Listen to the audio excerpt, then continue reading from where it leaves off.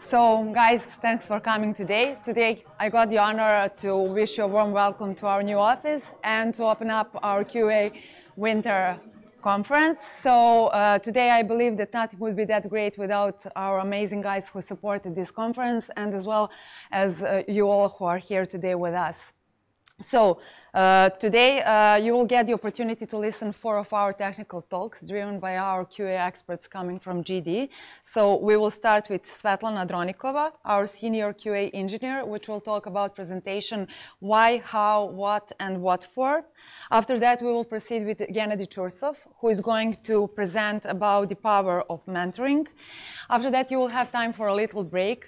Then the second half of the conference, we will start with a small quiz, and please feel free to join us because you are able to win some prizes. Next talk will be driven by Petr Sharapenko.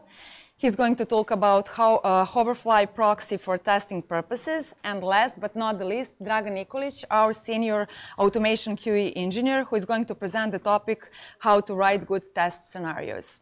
So after all the presentations, you will have the opportunity to speak with our talent acquisition team and to reach out to our engineers and ask some particular questions about the company and everything that seems to be interesting for you.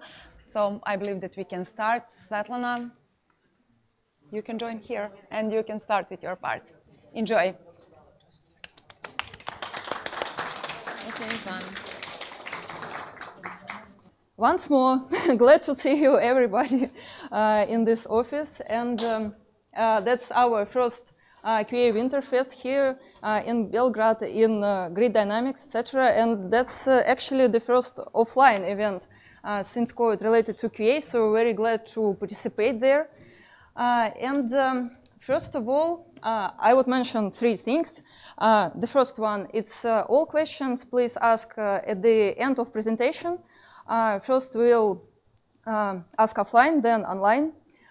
We will say them loudly. Second thing, as Sienna mentioned, we'll have Kahoot at the break.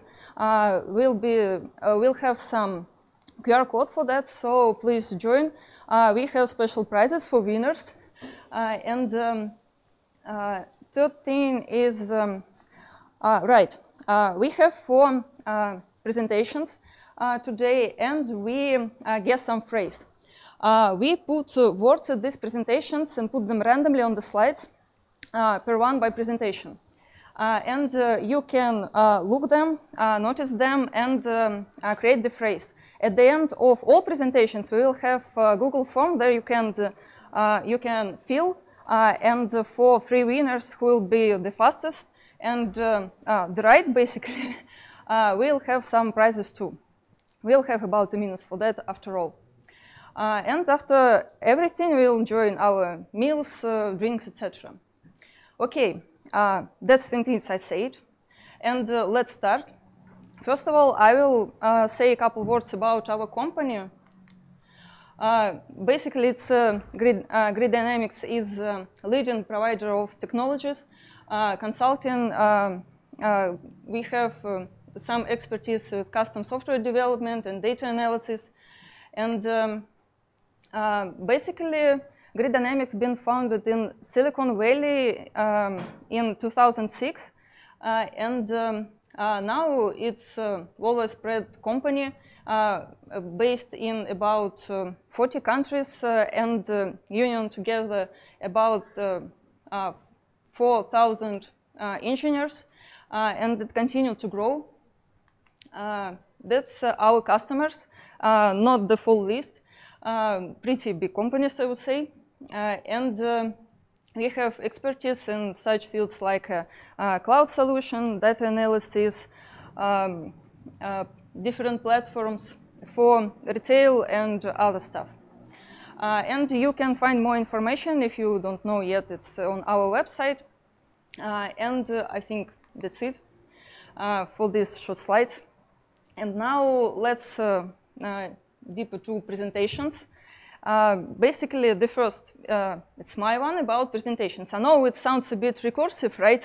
Presentation about presentation, but that's something I would to talk today about. And basically the topic why we need presentation, why, how, what, and what for. And First of all, let me introduce myself once more. I'm Svetlana Dronnikova. I work in grid dynamics for almost 4 years. Basically, 4 years will be next week. Last year, I helped to prepare online tech talks for QAs. I listened to speakers and I helped them to make the presentation better from QA perspective or not. Also, I made some internal tech talks earlier. And today, I'm going to share some experience. Basically, my presentation is for engineers that might be not really great speakers, not have a big audience, but it's something I want to mention. Maybe it would be useful.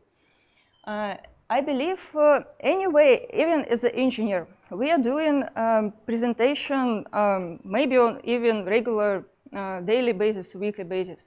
We may present our features to customer. We may present ourselves on interviews. We may present our companies on interviews. Basically, public speaking, it's another thing to do in public, basically. Sorry for that. Yeah. Okay.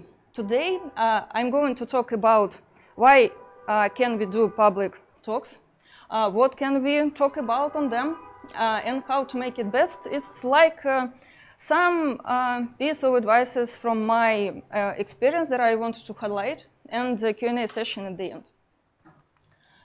Okay, so why to talk about? First of all, as an engineer, we have some experience. And the first thing that we can do is knowledge transfer. We're all professionals. We achieve something, and we can provide it to the public, to share our experience to maybe our colleagues, our friends, so wide audience. And doing that, we gain recognition. I believe it's really important in all careers, not only engineers. When we achieve something, when we doing something with results, good or bad, independently, we achieve something, we get an acknowledgement. And when we present something, we get this acknowledgement, we became recognizable in our group. And that's something that I think a great motivator for us. Also, we are building our personal brand as an engineer.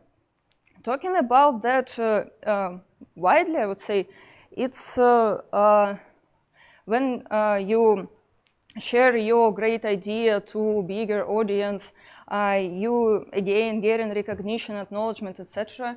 And even if not talking about big audience, we can just edit it into our CV. Our CV grows, we like it, everybody like it, I believe.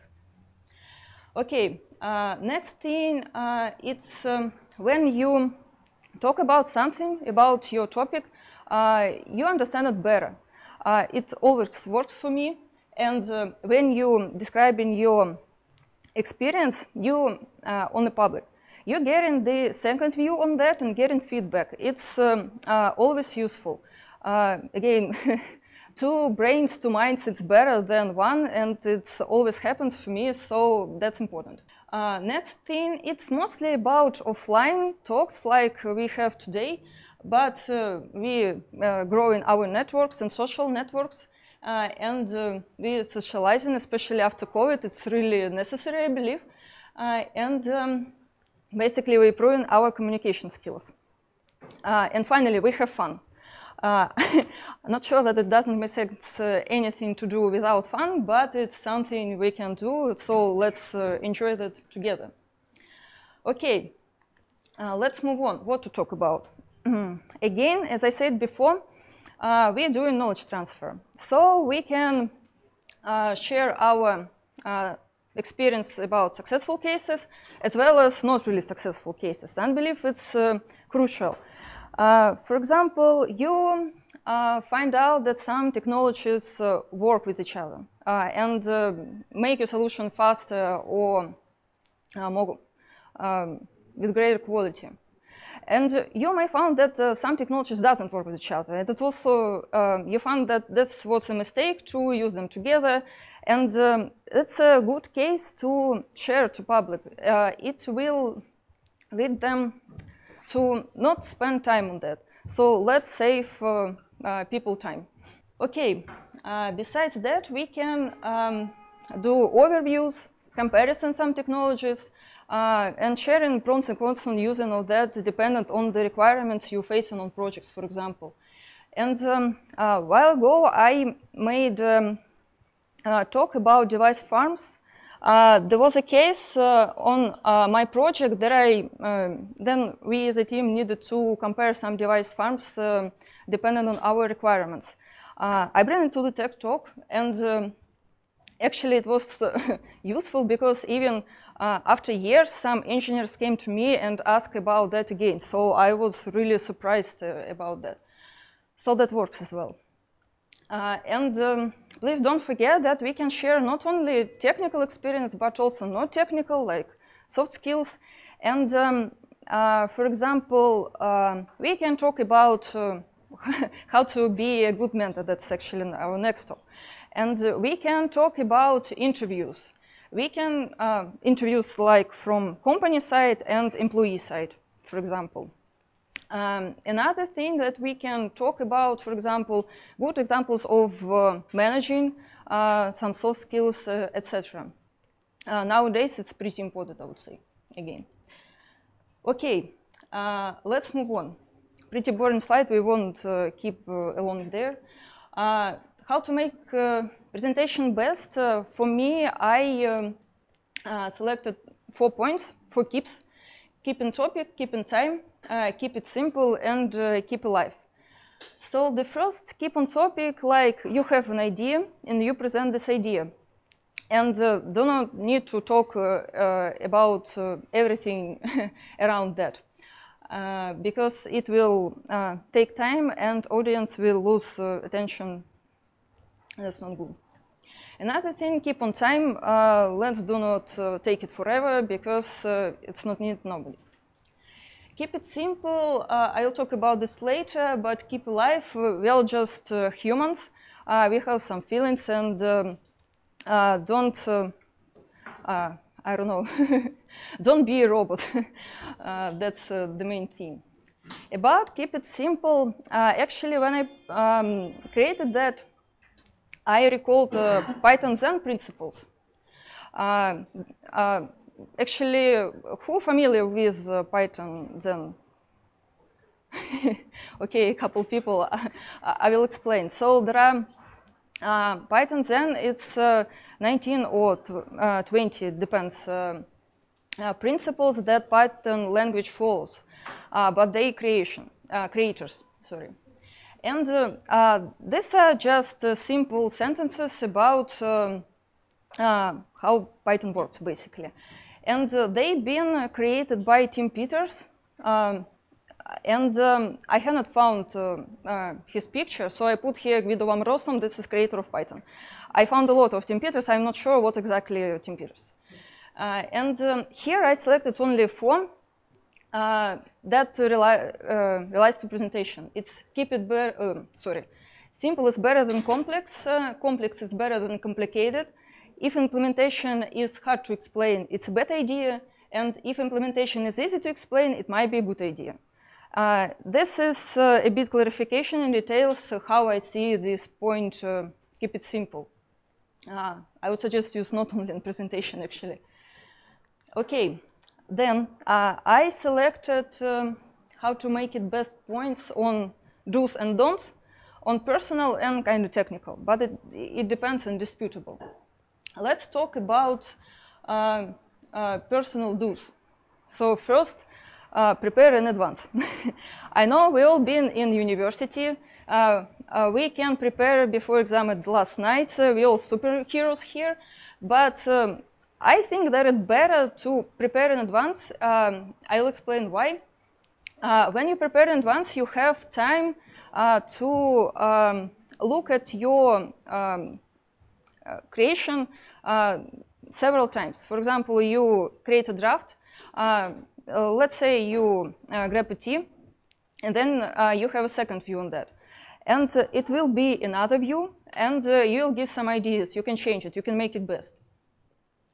Another thing, present yourself, because sometimes people forgetting about that, and it's become difficult to understand who's talking to you. Know your audience and interact with them. It's, again, about keeping alive, because, well, first of all, know your audience. If you prepare a tech talk about, let's say, device functions, I don't know the example, the main thing that the topic you talking might be not relevant to your public. Please don't forget about that. Use gestures and whole scene if possible. Again, if possible, because sometimes we have projectors, we have some restricted the whole scene when we can stand, and other may be prohibited or break your presenters. And the last but not least here, it's make dry runs. Again, practice makes perfect. I like it. And for example, in our Yerevan office, we have coffee talks.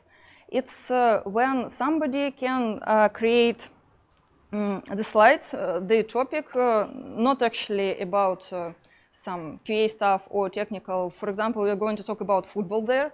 The main goal there is to practice, and actually I'll talk about this a bit later in Don't. So we'll focus on that later again. Some technical rules. From my experience, people like to give to get information from tables, structures, because it's a pictures, it's like some colors there, and it's understandable. I like when it's easy to read, and it's visible, especially about giving some results of something. Then, if you have a big screen, please check your presentation before you present it, because something might be not visible for audience from one corner of room or another. Fonts may be unreadable, etc. Also, if you have some abbreviation, please describe it at the beginning. It makes your talk clearer. And if you present from your own laptop, please turn on notification, because nobody is interested in your personal life, your personal messages, etc. Let's move on.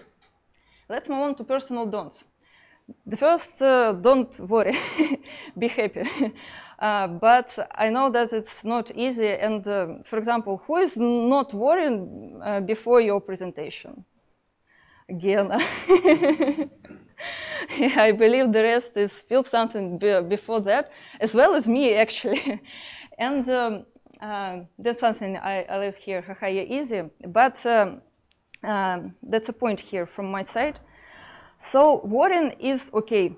I know that every musician, every great speakers are really worried about his talk or presentation.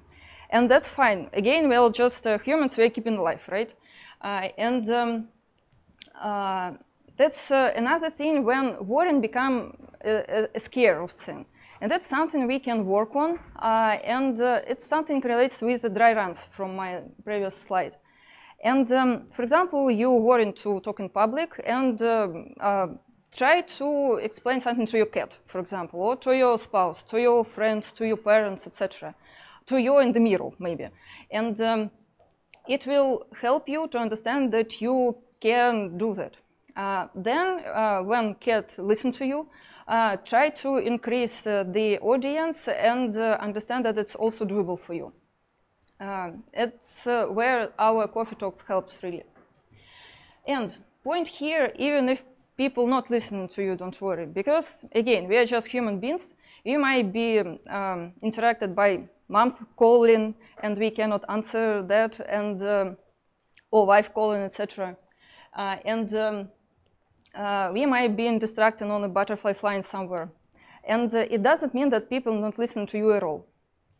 They will bring something for your presentation. Another thing, speak too fast or too slow. I think it correlates with worrying, and it's also something that you can practice on.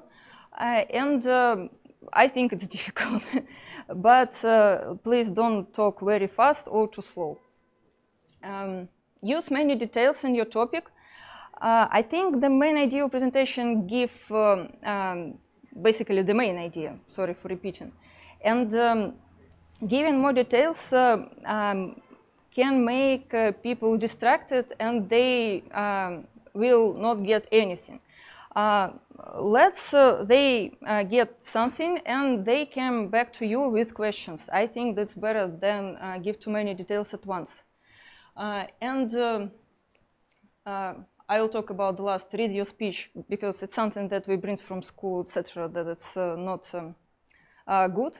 For me, it correlates with keeping alive, because when we're reading, we not only just reading as a robot. Be serious. It's disputable, I think, because it depends on the format of your event. So I'm considering this event is quite informal. So that's why I decided to put these pictures, animation, etc. But it depends when you present something in the huge, in front of the whole your company, it might be different, and keep it formal and serious. Okay, one more slide about don't technical. Don't put too much animation, because it pays attention of audience, and they might lose the main idea of what you're talking about. Another thing, don't let display asleep. It's similar to turn off notification, because you've been talking about something, display will be dark, and doesn't matter what you're saying. Or, well, it's matter, but yeah. Another thing, use caustic calls, because it will distract people. Don't use different slides. Or don't, font style, sorry, different slides, okay. Because it's correlates with caustic calls and too much animation. And please don't share production data, right? We are all engineers, we all sign a lot of docs, so let's keep it legal. Yeah, keep it legal. And that's, here we go. That is something I bring from Microsoft Word from, I don't know, the zeros. And that's something we like, add everything at once and enjoy it. But please don't do that, it distracts as well. And I think that's it. Let me wrap up this. So I talked today about why to do that. It's about sharing your achievements, your expertise. Doing that, we grown as professional in different directions. Talking about what? Again, as I said, we can share our experience, do some overviews of, I don't know, books, technologies, etc. And how to make it best. Actually, it's pretty difficult to select only one from what I shown. I selected practice. Practice makes perfect. And that's something we can achieve all together. And that's me. Any questions?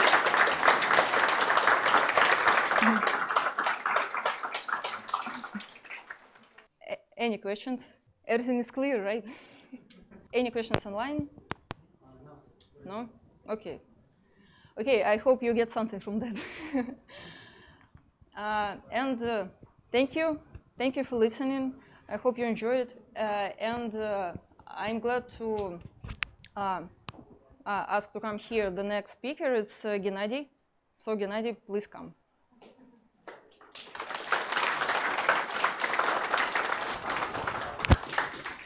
Okay, hello everyone. My name is Gennadii Chursov, but if you listen to other QA fests this year from Grid Dynamics, there was QA Spring, there was QA Autumn, probably you already saw me. If not, it's completely okay, we can start. And I will tell you about power of mentoring. A few words about me. I'm working in Grid Dynamics for almost 4 years.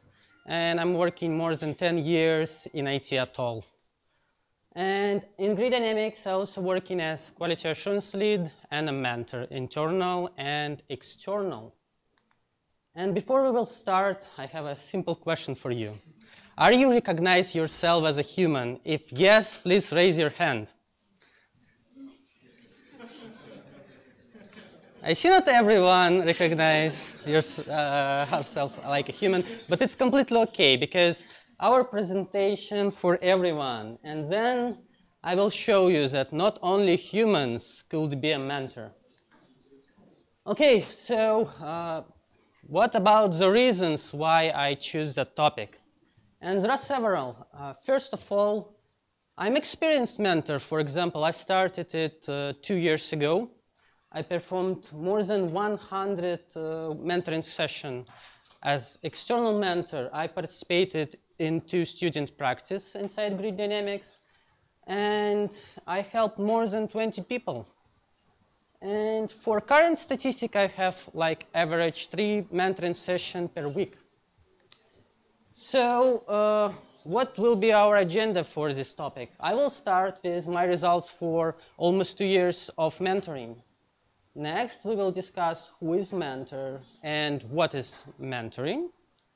Next, it will be about at which point of career you need a mentor and how to perform good mentoring from my experience.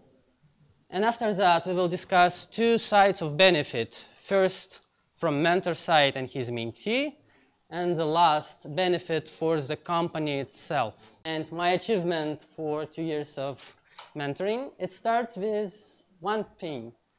Like, for my mentees who started mentoring with me, there are several additional updates. Like, for example, one person received his first job in IT company.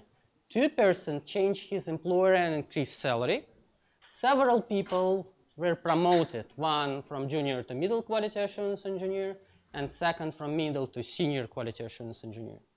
Also, I helped a lot with preparation for technical part of interviewing. If you will check my YouTube channel, you probably will find a mock interview and other section. So, and for doing that, I actually started to uploading all my sessions, at least part of my session, to YouTube channel. After that, when I don't know, participated in half of my mentoring session, I started thinking about public speaking. And for example, after mentoring, I decided I have enough materials to public speaking, and on our QFest, I had several. It started with public speaking about interview process, do's and don'ts. So if you will not saw it, you can check it on Grid Dynamics YouTube channel, and etc. Also, I participated in public speaking for educational platforms, for example, for that platforms when you can find a mentor or something like that. Second list of my achievement, because it's not enough for one list. I also completed training for mentor, so now I have a certification. Also, I promoted in my company. For example, several months ago, I was just senior quality assurance engineer. Now I'm staff quality assurance engineer.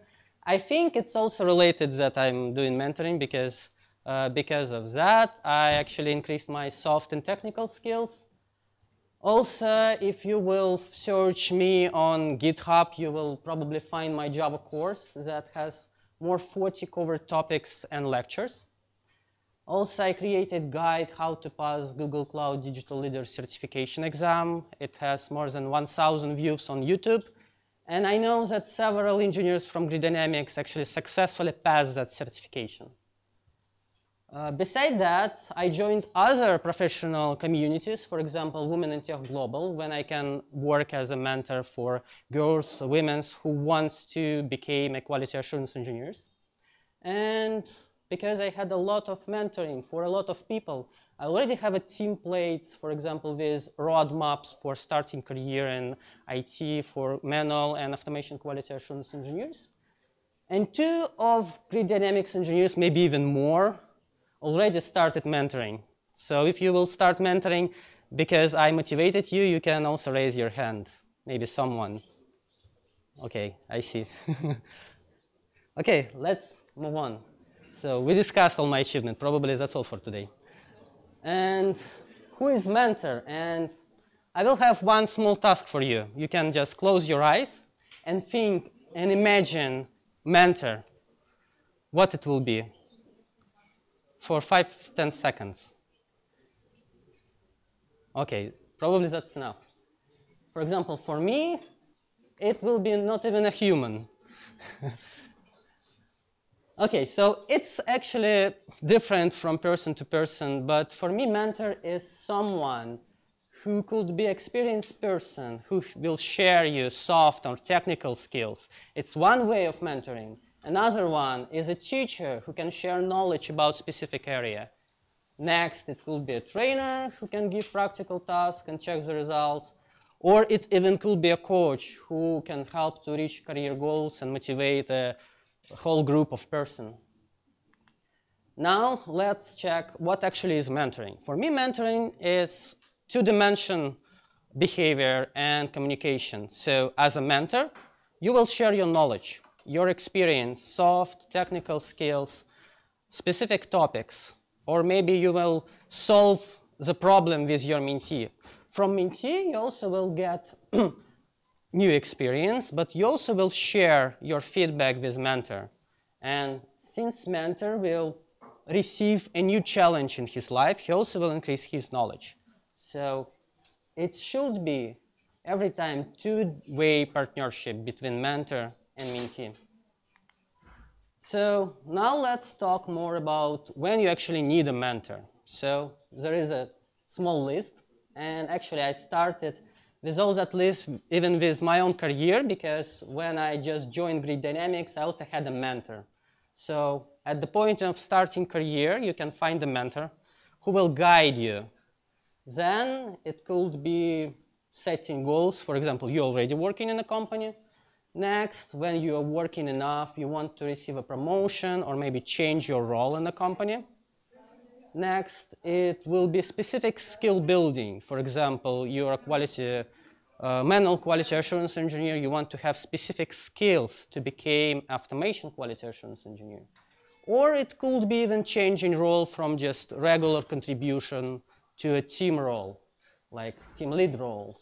It also could be needed, for example, when you're changing your company, you need to be at job searching point, you need to be prepared for interview. And maybe it will be like long-term goals, for example, for changing your career at all. Now let's discuss every topic with details, and I prepared beautiful pictures for everything. So first part, starting career.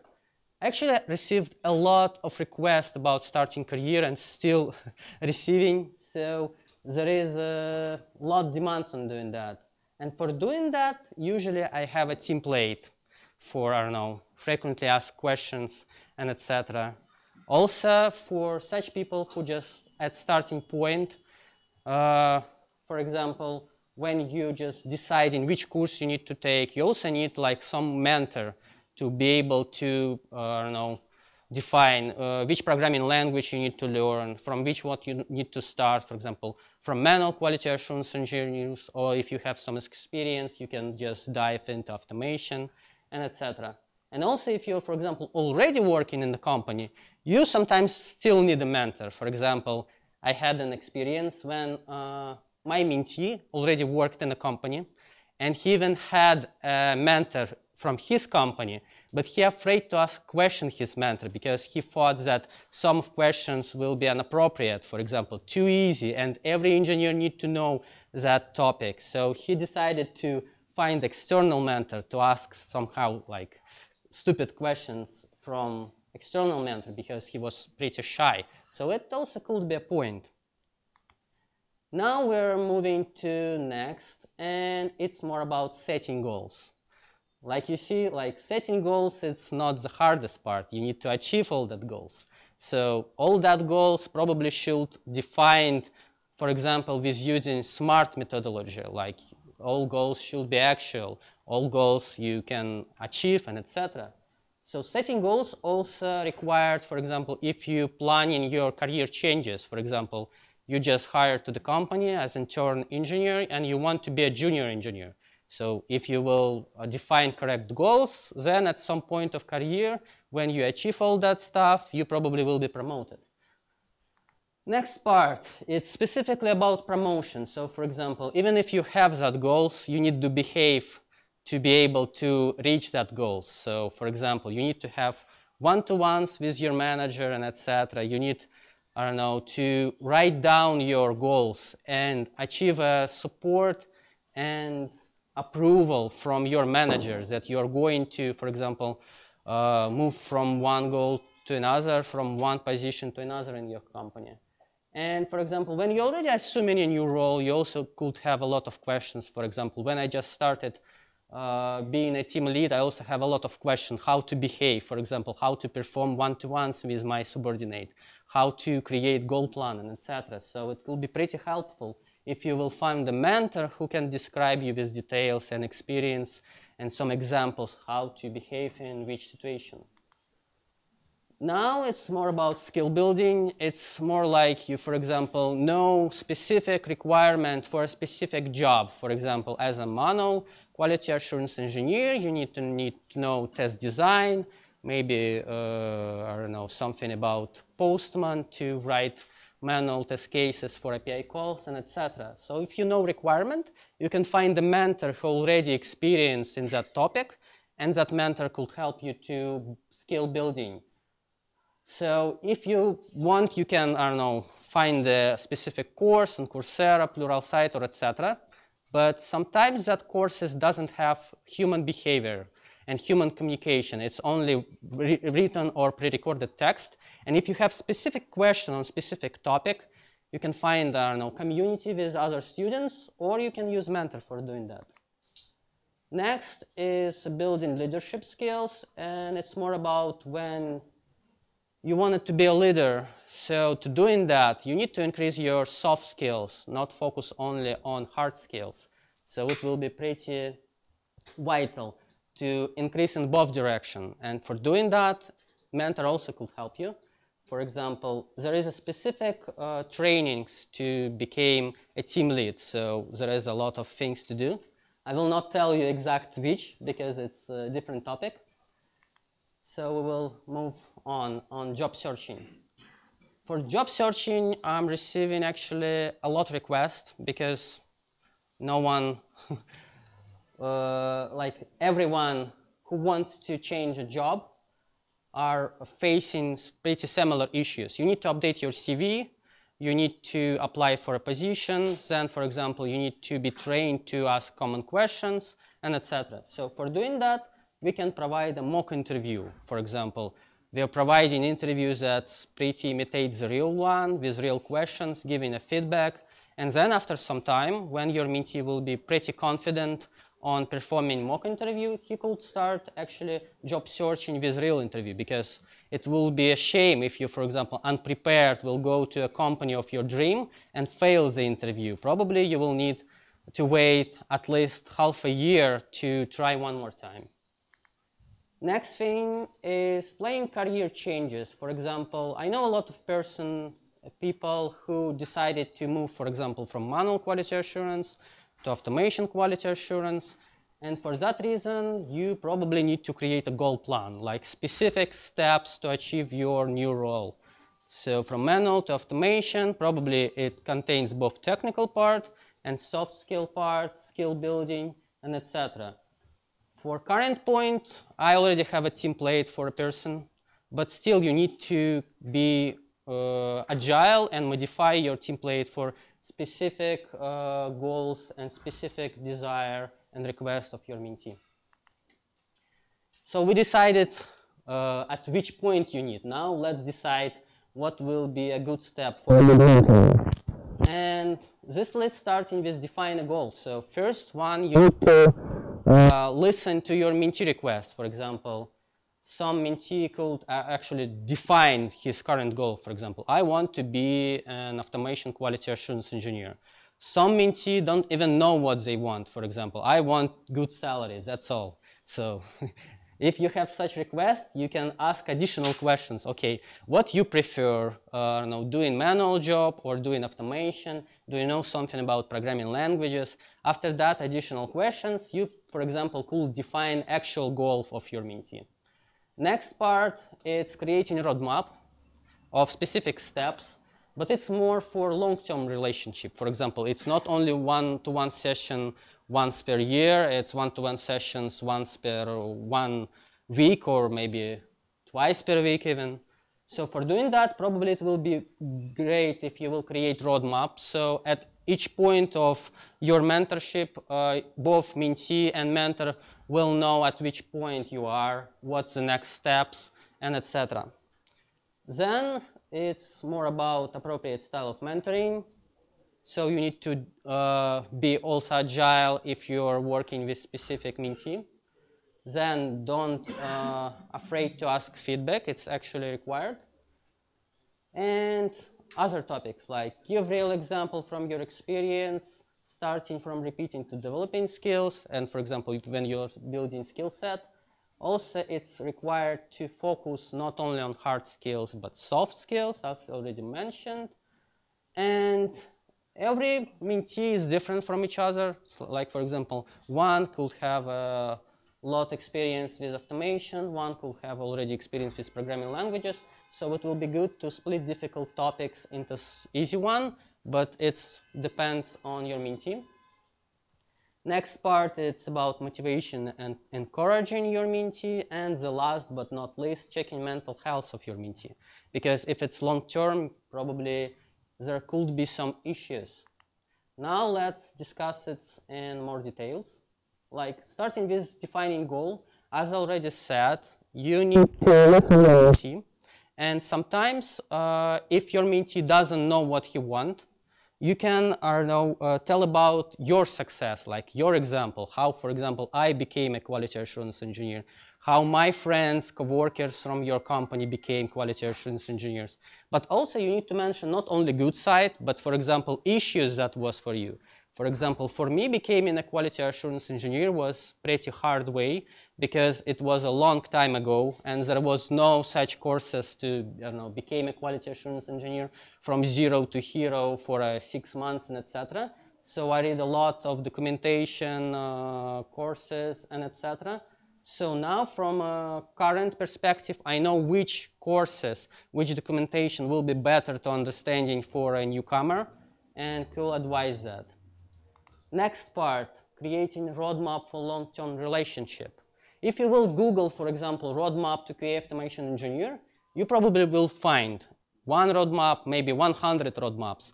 But it's also required that every roadmap that you will find in internet or you will create by your own will apply for your specific requirements of your mentee. So it should be one roadmap for everyone. It could differ from one to another. So it will be better that it will be flexible. Next part is choosing appropriate style of mentoring. And we can return back when I told that mentor could be just mentor, teacher, coach, and trainer. So it also depends what you wanted to achieve. For example, if the goal only to prepare for interview, it's more like mocking interviews, or you're working like a trainer, you're asking questions, doing homework, and checking it. For example, if you are working with already motivated engineer who, for example, senior position, and he need to acquire specific skill set, you could be, I don't know, only a mentor. So he already knows how to achieve it. He just needs additional support and just look from other side. So it depends. You need to choose your specific option for your mentee, but also you need to know that if you choose a specific style, after some time, it could be another style. Because, for example, when you're starting with hard skills, it could be, for example, just training. Then for soft skills, it could be, for example, more coaching. So it depends. Next is about asking feedback. So asking feedback should be required from both sides. Mentor should ask feedback from mentee. Mentee should ask feedback. First of all, it will keep you in actual position. For example, all your goals will be at the point of actuality. So Every goal is for now actual. And if you're receiving feedback, you, for example, may know, for example, if your style appropriate for your Mentee or not, so you can adjust your settings for a specific Mentee. Next one, it's more about giving real example from your experience. For example, when I'm defining some problem, issues, context, and etc., it will be great if you will give real examples. For example, real task that could be happen when you will be a junior engineer in a real company. But you also need to aware to not share confidential information. So you cannot just copy-paste the code from your current project and share it with your Mentee, even though it will be one-to-one session and he didn't tell anyone, still it's confidential, so you don't need to do that. Next is for skill building, when you're starting from repeating to developing skills. For example, when you're starting to teach someone something, usually I'm starting with a part when I'm showing how I'm doing the task. Then, next stage, you're giving that task to your Mentee, he's doing the job, and you're just looking at every step and giving advice. Or for example, if he's doing mistake, you can add some resolution or add some explanation. And at the last point, your Mentee will do all the task and you will check only the results. And the same for every developing skills. You're starting from your experience and you're ending that your Mentee could solve the problem and you will just say, okay, good job. Next time we will do something else. Next, you're focusing not only on hard skills, but both soft skills. It means like, for example, if you're working even with junior engineer, probably in the real world, he will need some communication stuff. So for example, he needs to be able to search, communicate with customer, communicate within the team, ask good questions, and etc. So for doing that, you can imitate the real process of a real company. For example, when you're giving a task to your Mentee, you could, for example, skip some important information and ask Mentee to Google it firstly. And if he will not find the question or the answer, you will give additional information. Or for example, you can try another role. For example, you are working as project manager, you are giving tasks without any explanation. So your Mentee should return back to you and ask additional questions. Next part is splitting difficult topics into small, easy to understand. So it shouldn't be like in that picture, but pretty similar. So, for example, when we are speaking about difficult topic, for example, when you're just manual quality assurance engineer and you want to be automation, probably programming skills could be hard for you. So you can start with something simple. Usually we're starting with just hello world and we're increasing difficulty time to time. But if something will happen, we can revise information. So for doing that, it will be great if you will do homework for your Mentee. And also it will be great if you will add additional sources of information. Okay, now let's continue. So pretty that's all. Next part is about motivation and encouraging your Mentee. So it will be important and even vital if your Mentee will receive a good feedback from you. For example, if he's doing great, you need to mention it. If you're doing not so great, you also could mention it. But for example, you can use some specific techniques to doing that. First, you need to focus on the good stuff. Then you can add some additional notes about what he's doing not so great and finish it with great sentence. For example, I'm trusting you, everything will be fine, you will find a solution. If not, I will be there for helping you. And the last, it's checking mental health. So I had a situation, for example, when my Mentee disappeared, he stopped doing a homework and etc. For such reason, you can find a reason or be, I don't know, understandable for such situation. For example, if we have a long-term relationship and our goal plan is for, I don't know, 6 months and we stuck at some point, it will be better to check mental health. I don't know, it could be a lot of issues. You can be supportive, you can ask about additional stuff. So doing that, it will be pretty great if you will have even sometimes friendship conversation with your mentee, not only as a mentor and a student. Okay, now we're talking about why to start mentoring. And please raise a hand who already participated in the role of mentor. Okay, I see like almost half of people already been a mentor. Okay, maybe you know why you started it, but for me, it's several reasons. For example, at some point of my career, I wanted to increase my hard skills, coding skills, and etc. And there was several reasons. For example, I want to be prepared for interview to another company or a project inside my company. Or I also want to be prepared to be an interviewer inside the company. So it's a good point to increase the hard skills.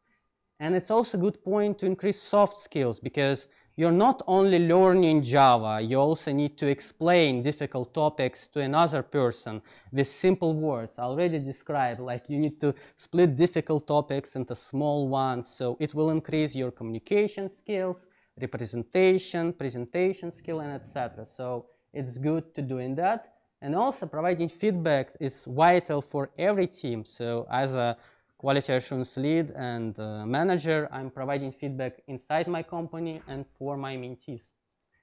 After that, when you will be pretty confident, and it will be like the reason why you could start it.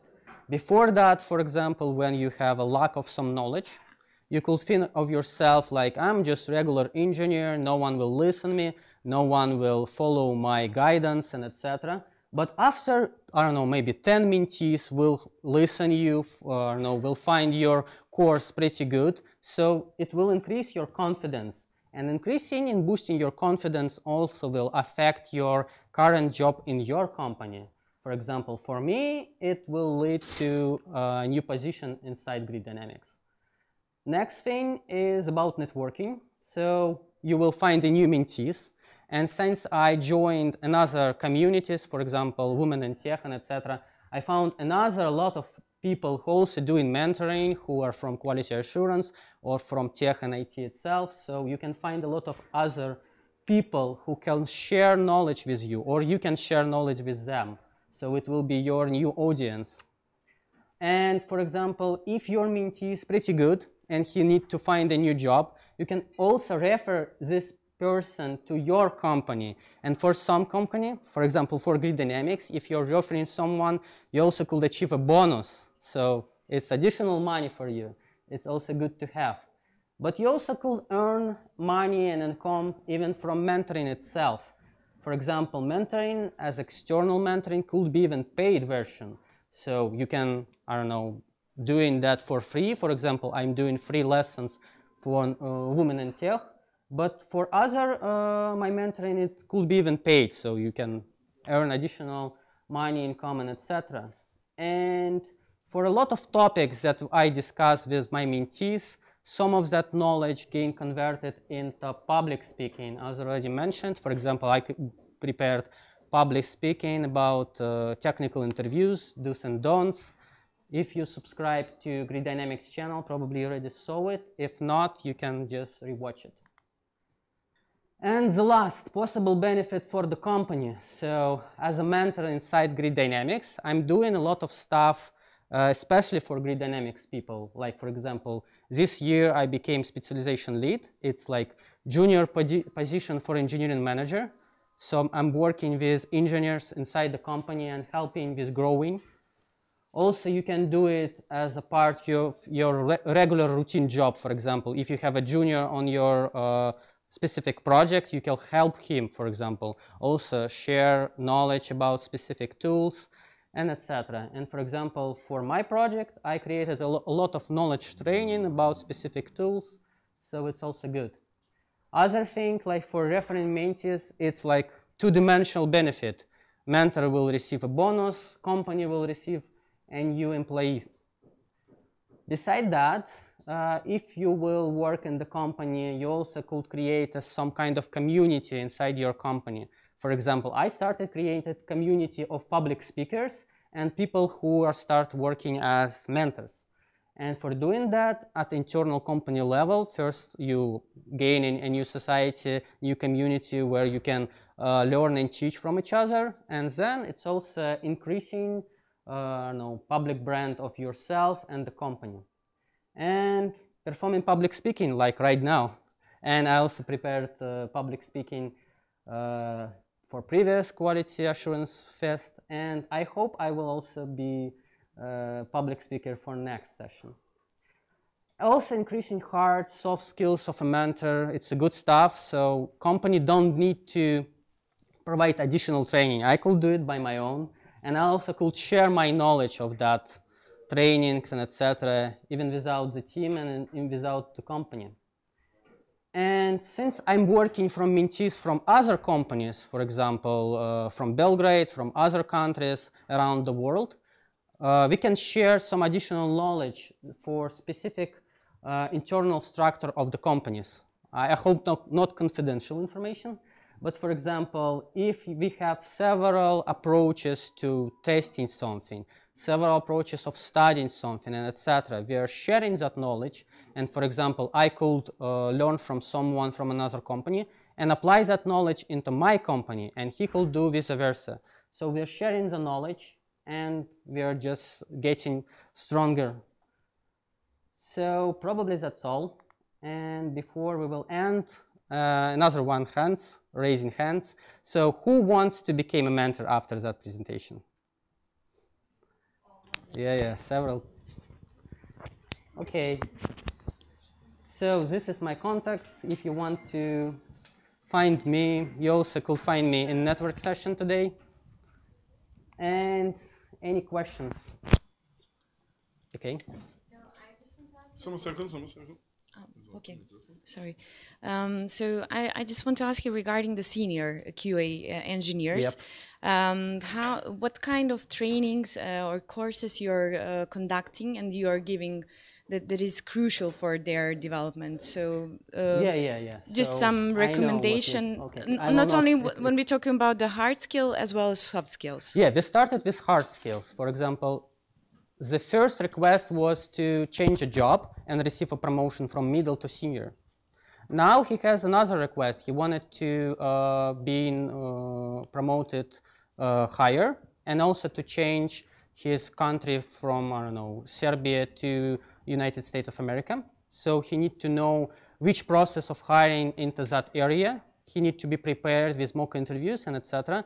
And he sometimes also has issues on his current project. He just needs to a second point of view on an issue. For example, we both experienced enough and we can share our ideas. For example, something like that. But for example, some courses, I suppose that you're using Udemy or some online. Yeah. For example, if I could recommend some courses, it's more about skill building. For example, if senior wants to have a specific skill set, he could ask me, okay, which course you could recommend for, I don't know, learning Java, and I could send him a link. Or it could be separate. It could be like I'm just sending a link, or we can work together. For example, he has some issue on a project and he wants to have a solution. Usually I'm not giving exact solution. I'm helping him to be able to solve the issue by herself. So I'm not coding for everyone who just want to be a mentee. So I'm helping to achieve the knowledge to be able to solve the issue. Anything else?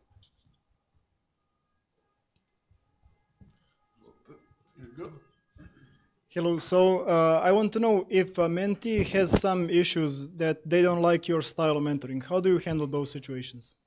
Okay, so I can change my style. So at the first mentoring session, I'm asking my mentee about how we are going to plan our mentoring sessions. We can start with something like regular for everyone. Then I'm asking about feedback. Also, because I have some recorded session on YouTube, usually I'm sending that YouTube link to my mentee, so he already knows how it's usually doing from my side.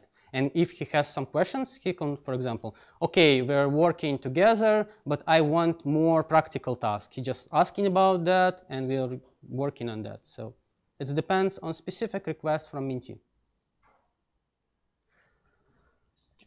Okay. So when is the best time to start to be a mentor in someone's career? I know who became a mentor like from junior to middle position. So if you already experienced enough at something, you already could be helpful. So if you're a strong junior or middle engineer, you can help engineers who want to be an inter or junior. So it's already enough. It's pretty the same for public speaking. If you're just a junior engineer, you already have several topics, like for example, how you became a quality assurance engineer, how you became a junior position, how you're working to be promoted to middle engineer. It's pretty the same for mentoring also. You already have experience and you can share it. So it depends on the topic you want to... It depends on the topic, but you can start from junior plus middle position. Okay. Anything else? Do we have questions from Zoom? I have one. Yeah. Thank you for a great presentation. So I was wondering, as a mentee, especially an external one, how to avoid breaching the NDA and, you know, not talking about confidential information, especially when learning about some hard skills, not soft ones. Yeah. So you can search typical tasks, and it's not enough probably. So you can use your project, but for example, you need to delete every customer information. For example, previously I had a topic about microservices. So how you can work with microservice architecture for RESTful application. Firstly, I done it on a customer project. Then I needed to delete all information about it and to perform a public speaking in general. So it's pretty the same for your mentee, for example. You have a task from your project. You can delete everything that related to your customer and give it just an example of general knowledge. That's all. Thank you. I'm super curious about your mentors. So the people who mentored you, and maybe if you could share some advice that was so great that you know, keep in mind and also tell your mentees. Like from when I was a mentee for someone? Yeah, when you were mentored by someone, yeah. Mentor or mentee? When you were the mentee. Okay, I was mentee in Grid Dynamics 4 years ago. It was on my first project. And actually, before that, I had experience only with C# and Java. And I had a project with JavaScript. So I didn't know anything about JavaScript. I found a mentor, so he provided me information what is JavaScript and created roadmap for me. So it was pretty enough to start. So I know, okay, this Google link I need to read, then prepare some topics to discuss with my mentor. We had one-to-one session each week, and he gave me practical tasks. So it's needed to be done before. So it kept me in a pace, so I need to do something. So beside my current work, I need also to prepare something for my mentor. And then, for example, if I have an issue, I could ask mentor to help me something. But it was the same that I did with my mentees, for example. You're not giving exact solution. You're giving only topics will help you to find solution itself. So I think it's most important, because if you will give just solution, it will be only one-time offer. Like you will help, and then he will have another issue in 5 minutes. So you need to keep in growing of your mentee. So your mentee should become you after some time. Okay. Thanks. Okay, I think that's all. If you will have other questions, I'll be here. So, and also we have additional announcement. Like in probably 15 minutes, there should be a food. And also we will have a quiz. And for winning in quiz, we have special prizes. So keep tuned, and thank you for attending this topic. There is one question online. Ah, okay. Let me read it. So, how do you create roadmap for your mentee? Okay, for creating roadmap, first part, for example, my mentee want to be an automation quality assurance engineer. I'm just Googling what's the requirement for automation engineers. For example, I found 10 vacancies. I'm getting all the results from my vacancies and creating the most common one. For example, Java programming languages, UI and API, I don't know, something with SQL, and etc. So we are creating the most common technologies, the most common skills, and etc. for that specific role. And then for each requirement, we are finding a solution, for example, how to acquire that skill. It could be a course, it could be a practical task, it could be a pet project. We are defining that, for example, in Google Documents. It has deadlines for specific cases. For example, if we wanted to become quality assurance engineer in 6 months, we need to have a priority for our task. For example, Java programming knowledge will be high priority. API testing also will be high priority. But for example, something about cloud technology will be only second priority, and etc. And after some time, I already created templates for that roadmaps. So for each new mentee, I don't need to create it from scratch. But for example, if he has specific request, I can add additional information, modify, or change my template. So probably that's all from roadmap perspective. Okay, probably that's all. If you will have additional questions, I will be here.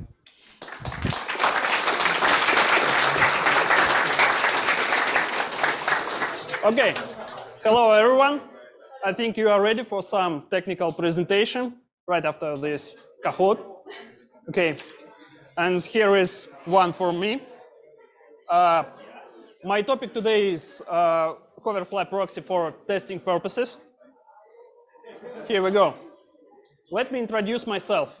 My name is Petr Sharapenko, and I'm working here in Grid Dynamics for 2 years, and in quality assurance for 4+ years, something like this. Okay. I like testing, I like programming, that's why quality assurance and automation is for me. And here is the topic on this. Okay, let's talk about agenda. So I will explain problems we had on our project. So I believe that everyone faced them. Okay, I will explain the solution. I will talk about possible solutions that we have to choose, to think of the pros and cons, and so on. Then I will talk about the actual solution, Hoverfly. I will explain its pros and cons, maybe some tricky sites, and so on. And finally, troubleshooting and hints, it's some useful information in case you would like to work with this software. Okay, go on. So, what problem did we have? We had environmental problems. Okay, in our audience, who had in the past any kind of environmental problems and so on? Okay, there. Oh, quite a lot. Well, I think it will be useful. So, what did we have here? Okay. In case we have some application we test, it's placed on some host machine. I believe that some of you have some testing framework and so on, and it executes tests under this application. And here is the most awful site. It's test environments. They are never okay, as from my experience. Also, there is company network. You see, sometimes it's not working too. Okay, and what problems do we have here? Okay, different environments, they are expected to be pretty the same, but they have, each environment have its own database. And people are executing their tests, they are modifying the data in it. So in each single moment, there could be different data in all these databases. And this is leads to the inconsistency in it. So on one environment, your tests may pass, on another it may fail. It's very flaky.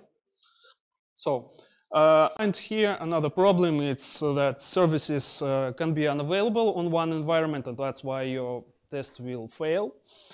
So in some situation it can be outdated or even not developed by developers. So do you know the situation when you have to test your application, service, and so on, but it's not even developed yet? So we faced these issues too. And some networking problems, like something being disconnected and so on. Someone came and he disliked that network cable and turned it off. Okay, let's talk about some possible solutions. So here are some basic solutions to this topic. Let's think of it like, okay, guys, let's allocate more engineers. That simple solution, it came to your mind actually the first. And can we even achieve the solution of this problem with this solution? Sorry.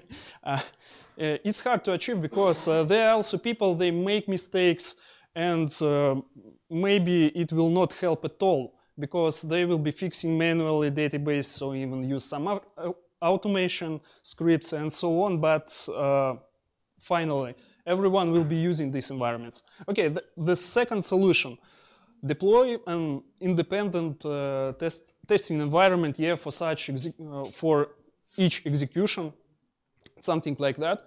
Oh, that looks really good, yeah, because we'll have some independency from these environments, and each test run will be independent. We'll have some test set, setup that will be always the same. Your test will be repeatable. Great, but what about the costs? So this is some con of this solution, because we'll have to spend more money, more time to hire people that are proficient in it, and so on. And the last solution I would suggest, it's mock and application interactions. So what does it mean? Using our test framework, we create mocks, not stubs, or maybe stubs, let's see later, and make these test executions atomic. It's pretty similar to the previous solution, but it's a different approach. And the cost is also different. So it increases the actual amount of work for engineers who are actually developing auto tests and so on. So let's continue to mocking, stubbing, and service virtualization. Who is confident about the difference of these three? Raise your hand, please. Okay, so. Okay, great. Let me tell you about this. Okay, this is pretty simple actually.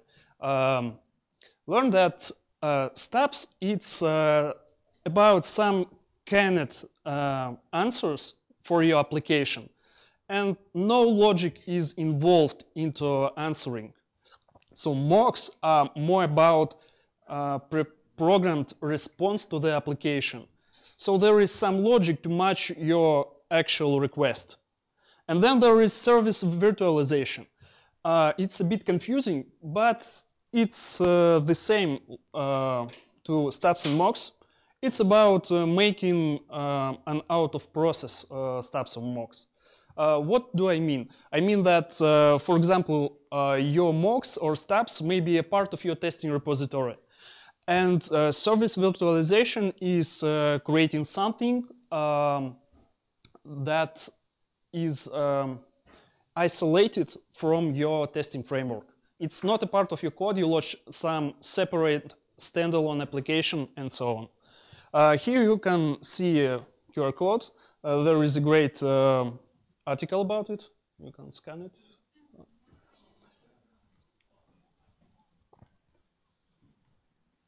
So, okay. What to choose? How to mock your application, or how to make a stub? Any of you are familiar with Charles proxy or maybe Fiddler? Raise your hand. Okay. Oh, great. This is actually advanced technique. Nice. Oh, I think that will be available on online format and so on. Okay, go on. Charles proxy, Fiddler proxy, it's some solutions for proxyifying data from your application. Okay, wire mock is a kind of solution for mocking, stubbing, and so on. It's written on Java, and you can interact with great wrappers, run them from your testing framework. Awesome.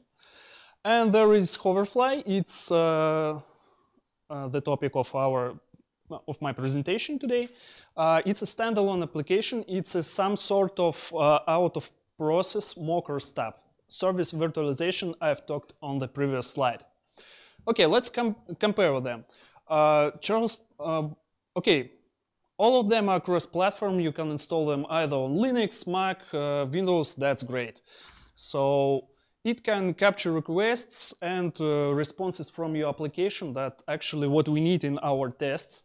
We need to ensure that our application works correctly. Then, what we need to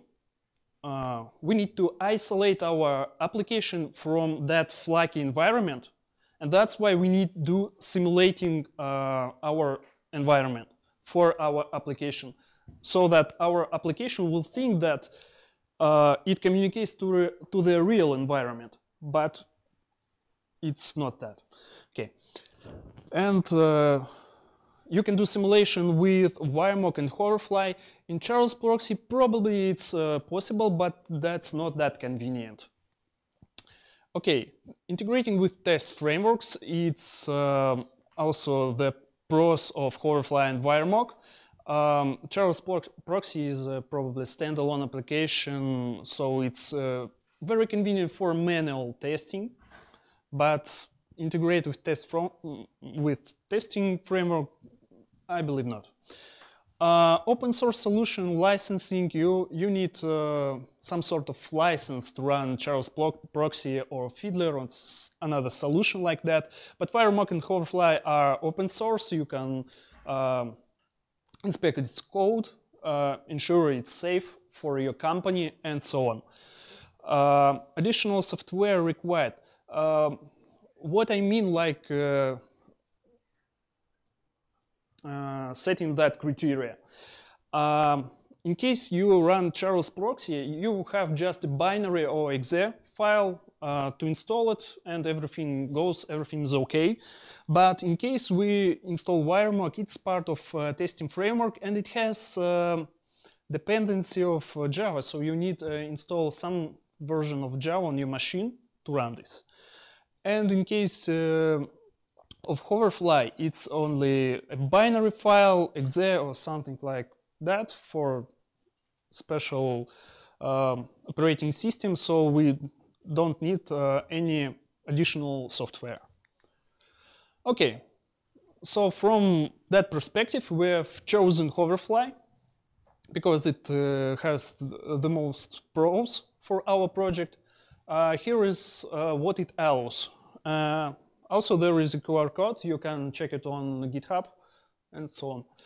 Okay, what I said previously, it can capture traffic, it can simulate traffic, it can do these things at the same time, actually.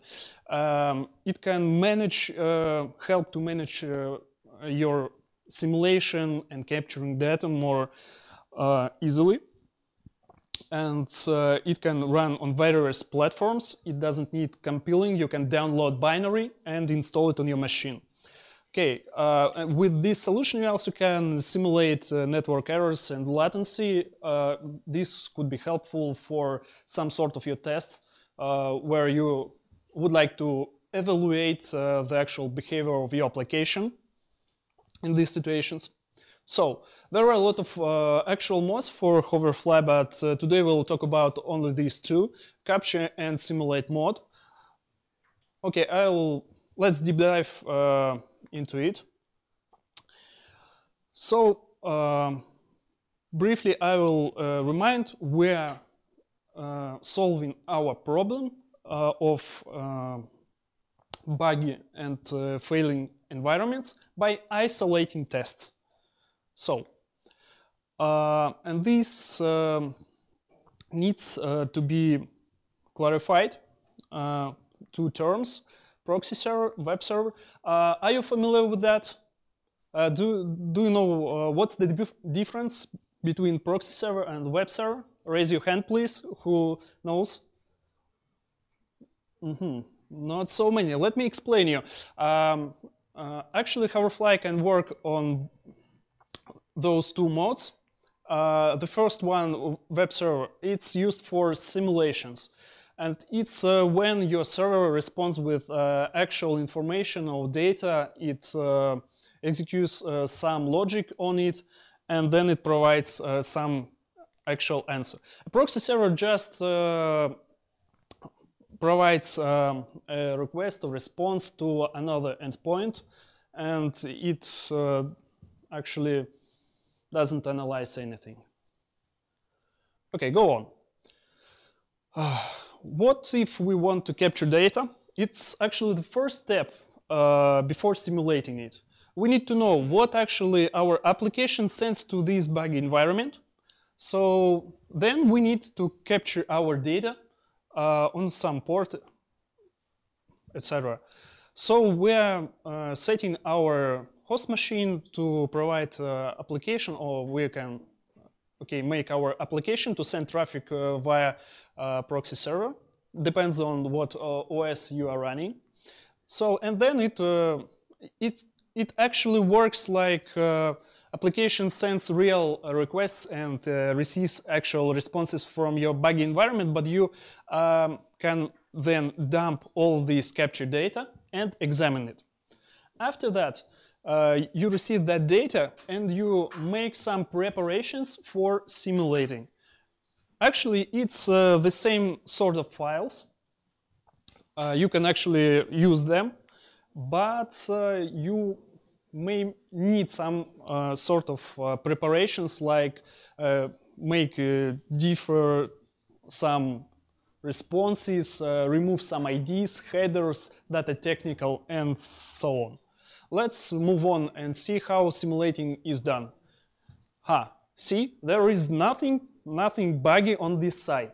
So nothing will make our tests fail because of network, because of some environment, and so on. That's because we have our application contacting a Hoverfly web server that handles its requests and provides responses from its memory, from JSON files with captured requests and responses. So that helps to isolate our application. So, but we want more. What do I mean? I mean that we want to capture data and simulate at the same time. Why? Our application is changing. We would like to know what's actually sent to our environment and what goes back. So that means we want to capture, and then we want our application work without environment. So we need to simulate at the same time. Here is the two ways, as I understand, how we can do it together, all simultaneously. First one is recommended on Hoverfly GitHub. I had to deep dive into issues and learn how to do it at the same time. The developers suggested to chain Hoverfly instances. I will show you how it works later. And then you can use some sort of middleware. What is middleware in terms of Hoverfly? Middleware is some sort of third-party application. It may be your script or even a web server that dumps data or do some calculations and so on. So we can capture these requests and response pairs while simulating using this middleware, actually. So chaining instances, what do I mean? On the same machine, we can launch as many Hoverfly instances as we want. We just need to launch them on different ports. Or even we can launch Hoverfly instances on another hosts, but it's out of our scope now. So we have our application. It communicates with our Hoverfly proxy. It does the same as on previous slides. It dumps our captured data. We can grab it and handle in testing framework. And there is also an instance of Hoverfly web server that simulates the behavior of our testing environment, and different services like, you know, cloud logging, like authorization, translations, many others. Okay, go on. So here we have a more simple solution, but it's like some sort of hack. Here we have application under test, then we have Hoverfly web server, and then we need to create some simple Python, Java, or another script. There are some languages that are supported by Hoverfly to be executed. And then it will dump captured data for us. It's very similar. Okay, let's go on to troubleshooting and hints. I will give some advices about working with Hoverfly. Okay, it's a standalone application, and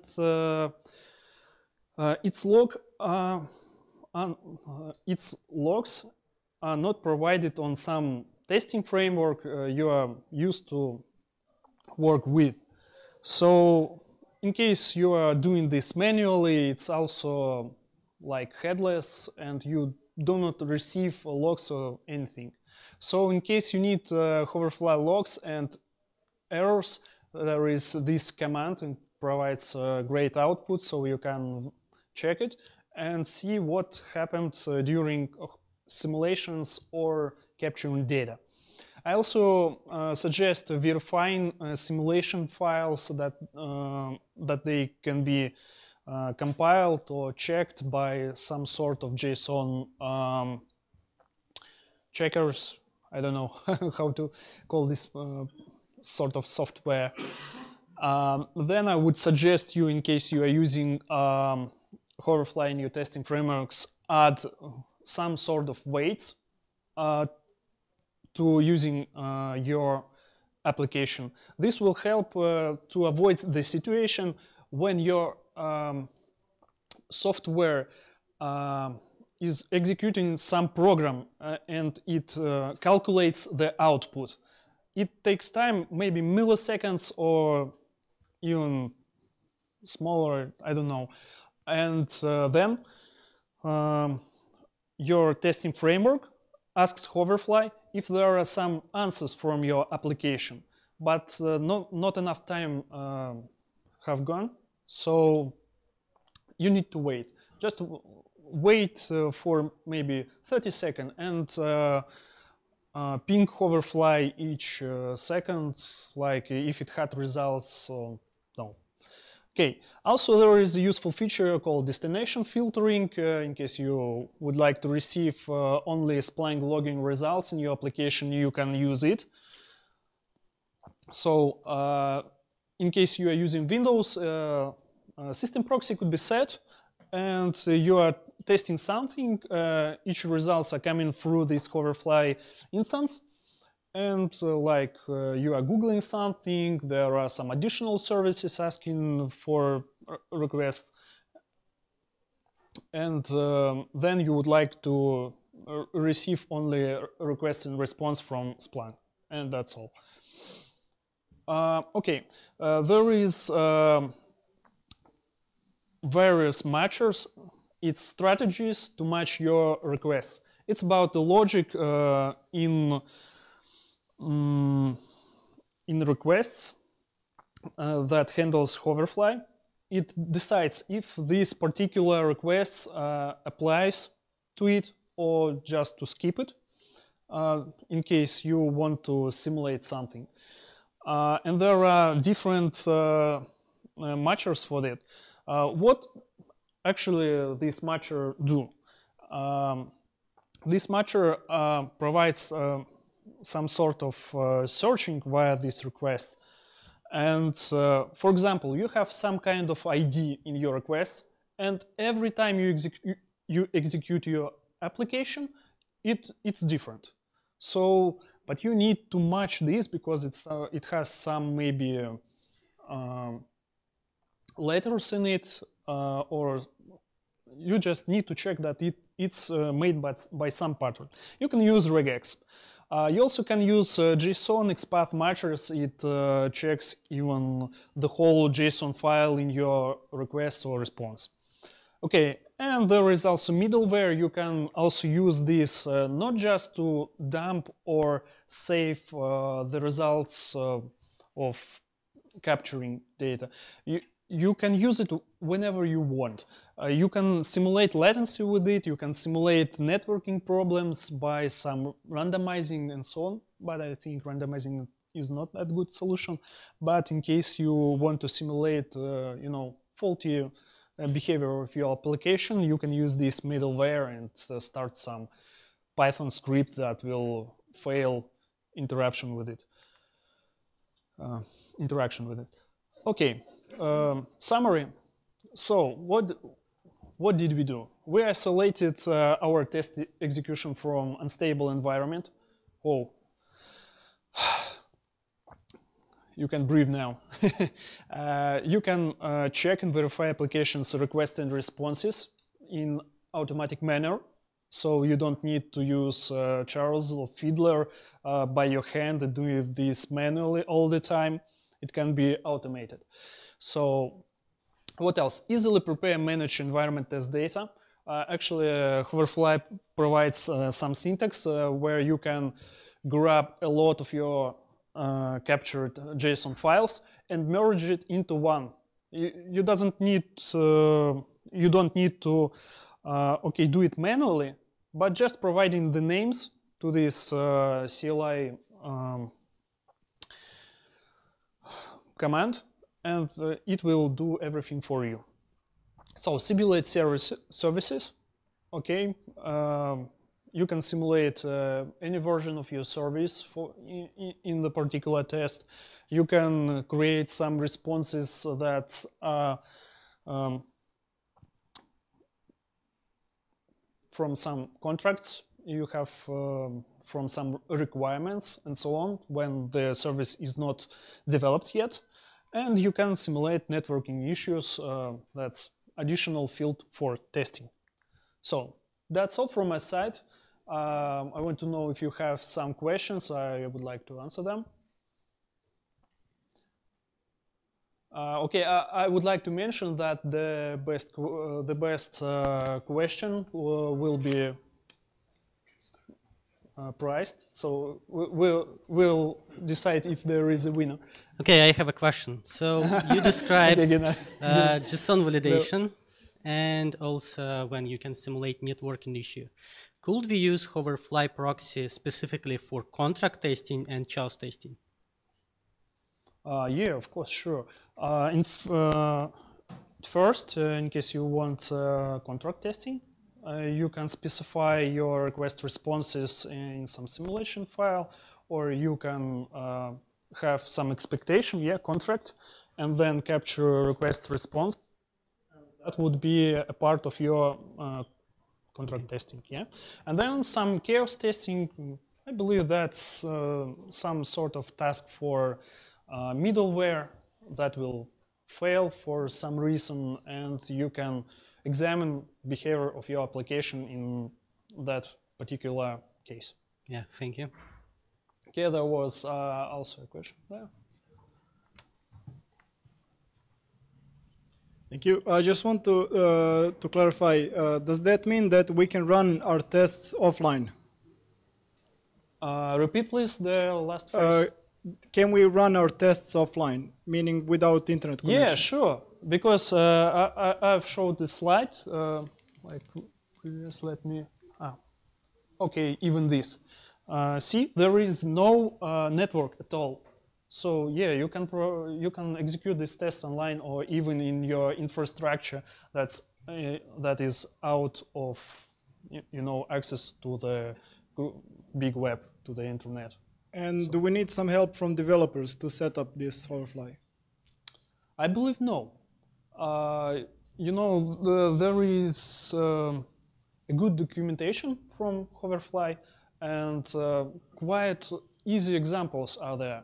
So you need just couple of hours, maybe minutes, just to get used to it. Depends on your level, actually.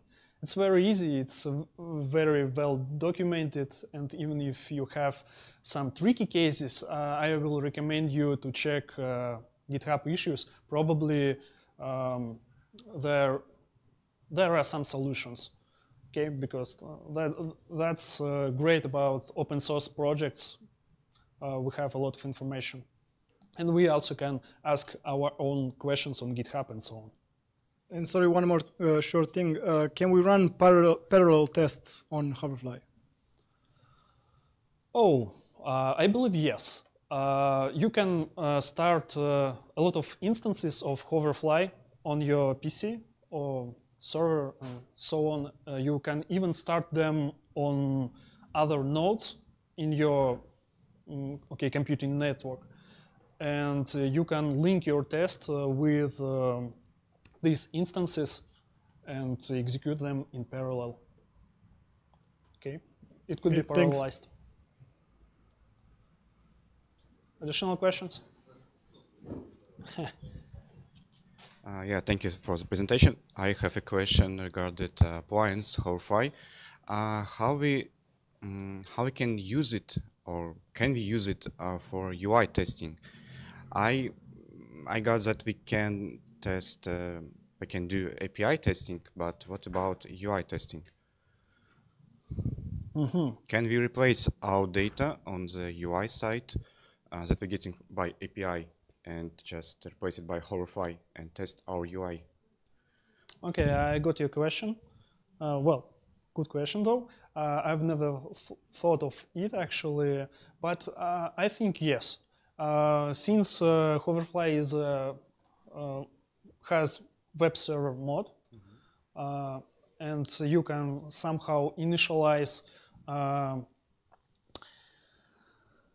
interaction with it, with testing framework, maybe you can do it actually. So you will need to grab this data and capture the initial request to your server and then provide this application. So this application actually could be even a browser.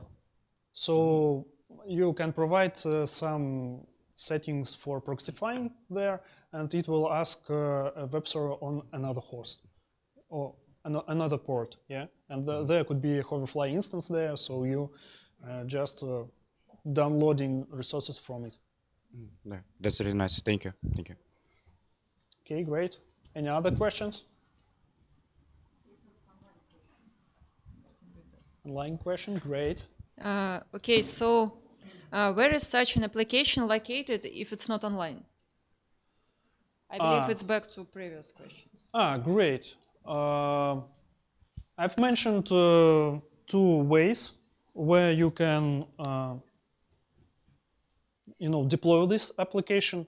It could be even on your computer for testing, or in case it's isolated from any network, you have no choice. It has to be on your computer.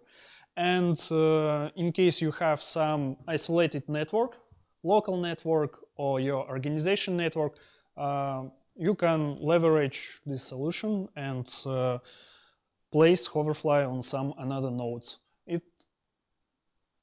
It's a bit tricky, I think, So, but more, okay, proficient solution maybe to parallelize tests and make executions on another nodes other than your laptop, maybe. Is it clear? Okay, we have another online. I believe it's answer to your answer. How does this actually helps us eliminating the environment? We need to test separately if connections to database, etc., to see if they are working. That seems like more work rather than less. And if run on local on your laptop, how do you handle builds in versioning? Oh, there are two questions actually. Okay, let's start from the first one. You are talking about integration testing when we are testing our integrations with some databases and so on. Okay, Hoverfly is more about contract testing when you are checking interfaces and so on. And when you need to know that the whole system is working great and all the data comes from your application, network, and further, I think that's some level of, system testing or end-to-end testing. So that's not the purpose of Hoverfly. It's more about lower level testing, integration, and so on. And the second question, please remind me. 1 second. So if ran on local on your laptop, how do you handle builds and versioning? How do you handle builds and versioning? Okay, in case you are using Git, that's obvious solution. It's you somehow need to connect to a network to synchronize, yeah? But it's, in case you have no network at all, I believe you can bring on some external storages your data and so on. Then about VPN. This is quite tricky topic, because interacting with VPN and proxy server, it's a great question, actually. I'm not that clear about how it interacts. There is not so many information on the internet. Actually using my laptop using VPN, and I actually execute tests with Hoverfly proxy and so on. And as for me, proxy stands before VPN, so that means that at first you are interacting with Hoverfly, web server, or simulating or proxy, and then there is your VPN solution. It's about networking. So it was cut off in the middle of presentation. If there are any questions, let us know. Okay, so is it possible to make chain of request response? Just imagine you have 3 steps process. On steps 1 and 2, you provide some details about credit application. On step 3, you are requesting some status or documents for specific credit application ID, which is unique every time. So depends on information you have sent in the bodies at steps 1 or 2. You've got 2 different answers. I don't know if this is a question. Okay, it was quite a long question. Let me answer it.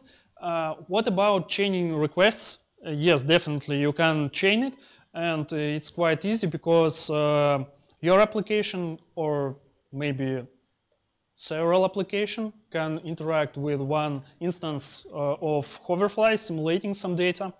What it will look like? Okay, you have maybe some sort of authorization and so on. And at first initial request will come to Hoverfly. it will match to some request-response pair, and the Hoverfly will send back the response that matched. If there is no match, it will not send anything. Or we can program Hoverfly to send some bulk response, like code 400, to respond to this sort of question. In case there is data that is changing in your requests, I've mentioned that you can use various matchers. It's some sort of syntax for your requests to match them. And in case you have some ID or some information in it, it will be a separate field in this JSON file.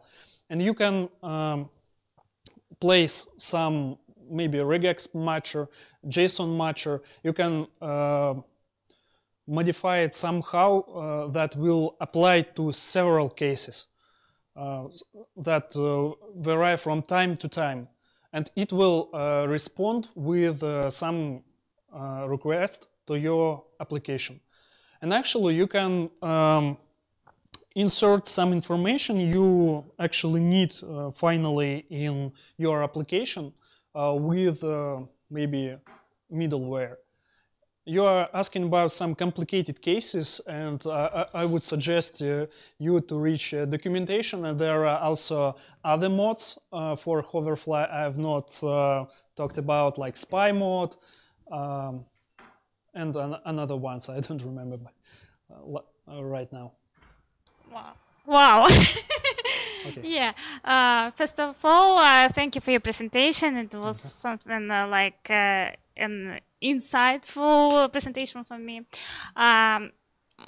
On the start, could I just download this Hoverfly application and do some adjustment, not from GitHub, just like on Play Market or something?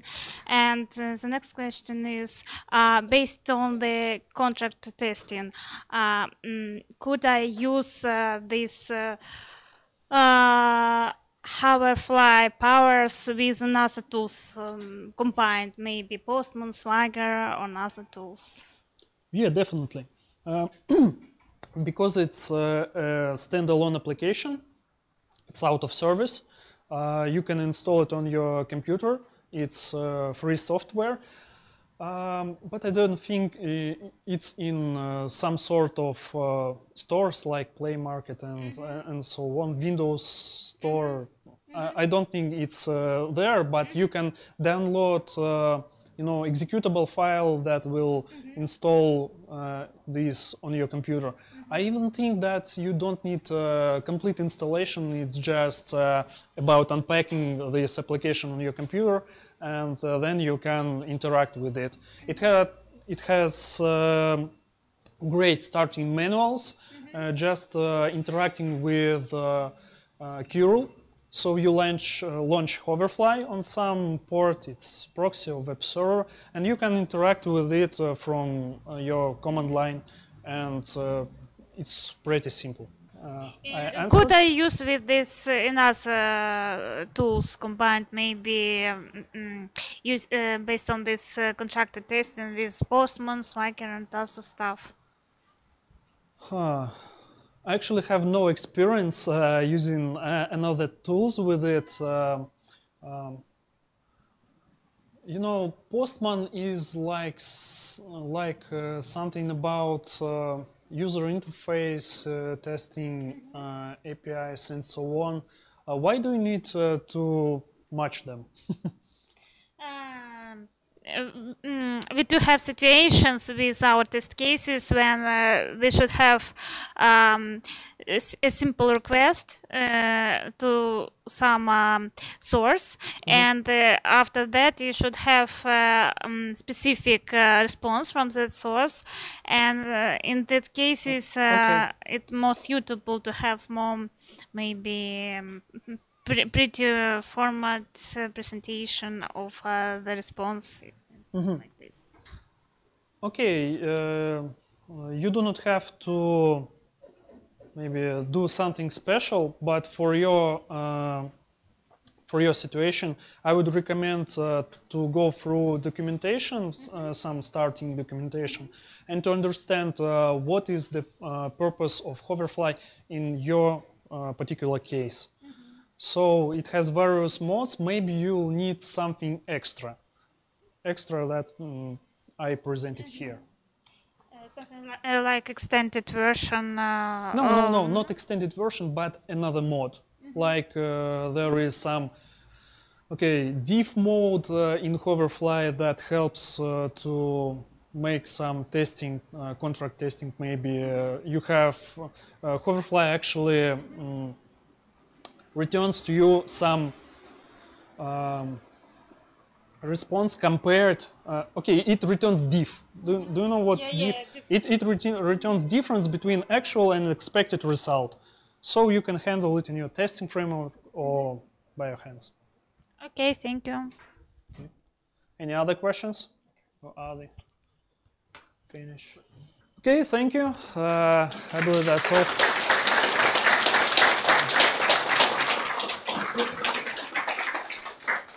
Welcome everybody, welcome to the QA Winterfest, to Grid Dynamics, to Belgrade, Serbia. I'm going to talk today, this is last speech. After that we have food and everything. So there was lots of talks, questions for the previous ones, so I'll try to speed up now. How to write great test scenarios. When we think about QA people, somebody says they have to be like good detectives, to investigate things. They have to be also like, in some sense, doctors in the emergency rooms. Now I'm claiming they also have to be writers, so yeah, no pressure. But you have to have lots of skills to be good QA. About me, starting programming long time ago on a ZX Spectrum. If you Google, you can see that cute picture, how that looks like. My first job was in Mihailo Pupin Institute in Belgrade here, when I worked on some very complex projects and with great people, and acquired lots of my initial skills there. Another thing mentioning, I worked for Nokia for 10 years, again working with really the great company, great people, and the coolest thing was I had always the best phones over there available. Since 2011, I'm focusing on QA and test automation. I somehow entered that. Before that, I worked mostly as a developer. I entered QA, and since then I'm actually quite happy and working in that area. And currently I'm here in Grid Dynamics. This is my 4th year as a test automation engineer and also specialization lead. Agenda. I'm going to mention something about major challenge in software project that we have. Then I'm going to talk about tests as living documentation to the rescue. Last year I had a speech about test as living documentation, so dedicated to that. And some of you maybe already, if you looked, this may be a little bit repeating. I'll try to keep that short, but I'll just do a little refresher to explain why do we need great test scenarios. Then I'm going to talk about behavior-driven development, also related to this. And we are going to the main thing, brief principles. We are going to learn what is that. Anybody heard here from brief principles? Oh, great. Okay, good. But it means it seems to be that good topic, yeah, something to learn. Of writing scenarios that give us some guidelines how to create scenarios that will look good. And then at the end, I'm going to actually apply that on a real scenario. I'm going to start with something really bad, apply all these principles, and come to something that looks much better. And of course, there will be also time for Q&A. Major challenge. Like for the last, I don't know, when the program started, 40, 50 years, this issue is still not solved. The process of eliciting requirements and communicating them to everyone involved. This famous and very cute project cartoon illustrates what I think. What customers explained that he wants, then how it was understood by business people, how architect designed, how programmer implemented. I really like this, what customer received. It shows all the creativity that we can do when we go to really provide something. And at the end, what customer wanted. And this comes because of the lack of communication. And we need to improve that still. The other things like software design was very good project was made. We have design patterns. We have solid principles or other principles that we use, and we use that. We create really great software, good software that is easy to read, easy to maintain. We have great software tools, IDEs, source code control, lots of tools that help us to be more efficient. And then agile processes come into the game that also improved significantly project management. And it also helps in communication, but didn't resolve completely. We still need to do a little bit more in that area. One of the things that I believe is the reason for this misunderstanding is that we don't have, or major thing, let's put it that way, there may be some other, is that we don't have a usable single source of truth about the system that we are building. Specification is supposed to be that, but they're not, because they become obsolete. Some changes are done, people talk, I don't know, in the coffee breaks or something, and they don't even update. Or even if they say the specification is updated, and that specification becomes obsolete, or even worse, incorrect. It's source of the confusion. Another potential for the single source of truth is source code itself, which is source of truth, but not usable because not many people can understand it. Only the developers, and only if it's written properly. And here is what I claim, that if we create tests properly, then they can serve as that single source of truth. And they can be living documentation. They can be always up to date. If we have tests we run all the time. Every time we run the test. That's why they cannot become obsolete. And if we create them in a manner that everybody can understand, then the problem with source code is also solved. Then business people, everybody involved can understand that, and we all can have one thing that we can rely on. In order to be that, we have to have in mind the goals when we are creating the test. That we really want tests to be used as documentation, not just tests. We want to create tests so that they can be descriptive when we create them. Then they also should enable collaboration between people. That means when we create tests, we should use business language, not just computer science language. Anytime we use computer science, we are just scaring people, confusing people. And then they should support evolution of the product. Or in other words, they should really be written the way that if something is changed, we don't need to modify a huge number of tests. We have to follow some principles then to keep them independent. And if some feature is modified, we will modify tests for that feature, but not all the tests. This is one diagram that I like that kind of supports the idea that tests can become and can be used as requirements. Robert C. Martin and Grigory Melnik, they put this equivalence hypothesis that says that as formality increases, tests and requirements become indistinguishable. And at the limit, they are equivalent. So they don't have to be equivalent, but I think tests can serve as a very good documentation.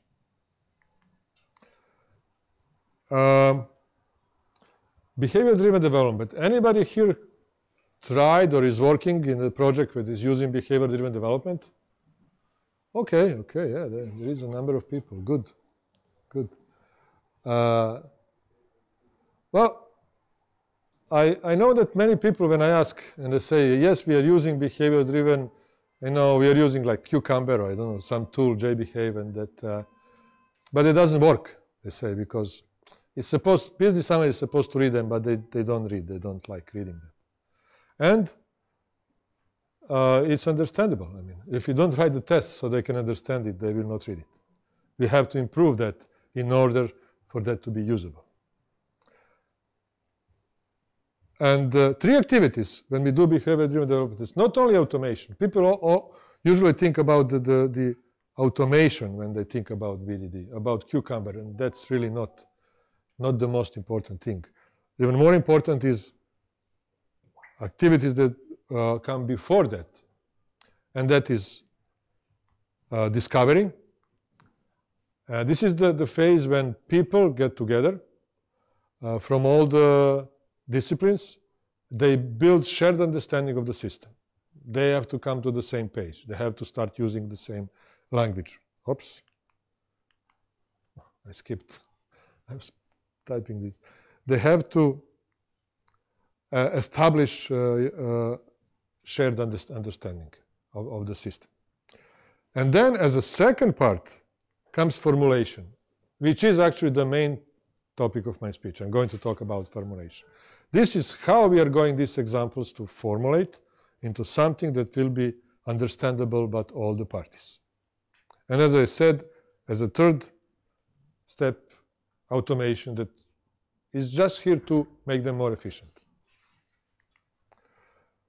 Discovery phase, I already talked, is really about conversation, knowledge sharing, making sure that we are all on the same page. And for that, you don't need tools.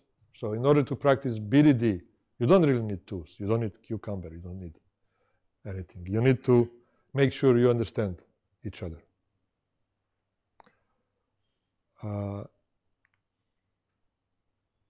And then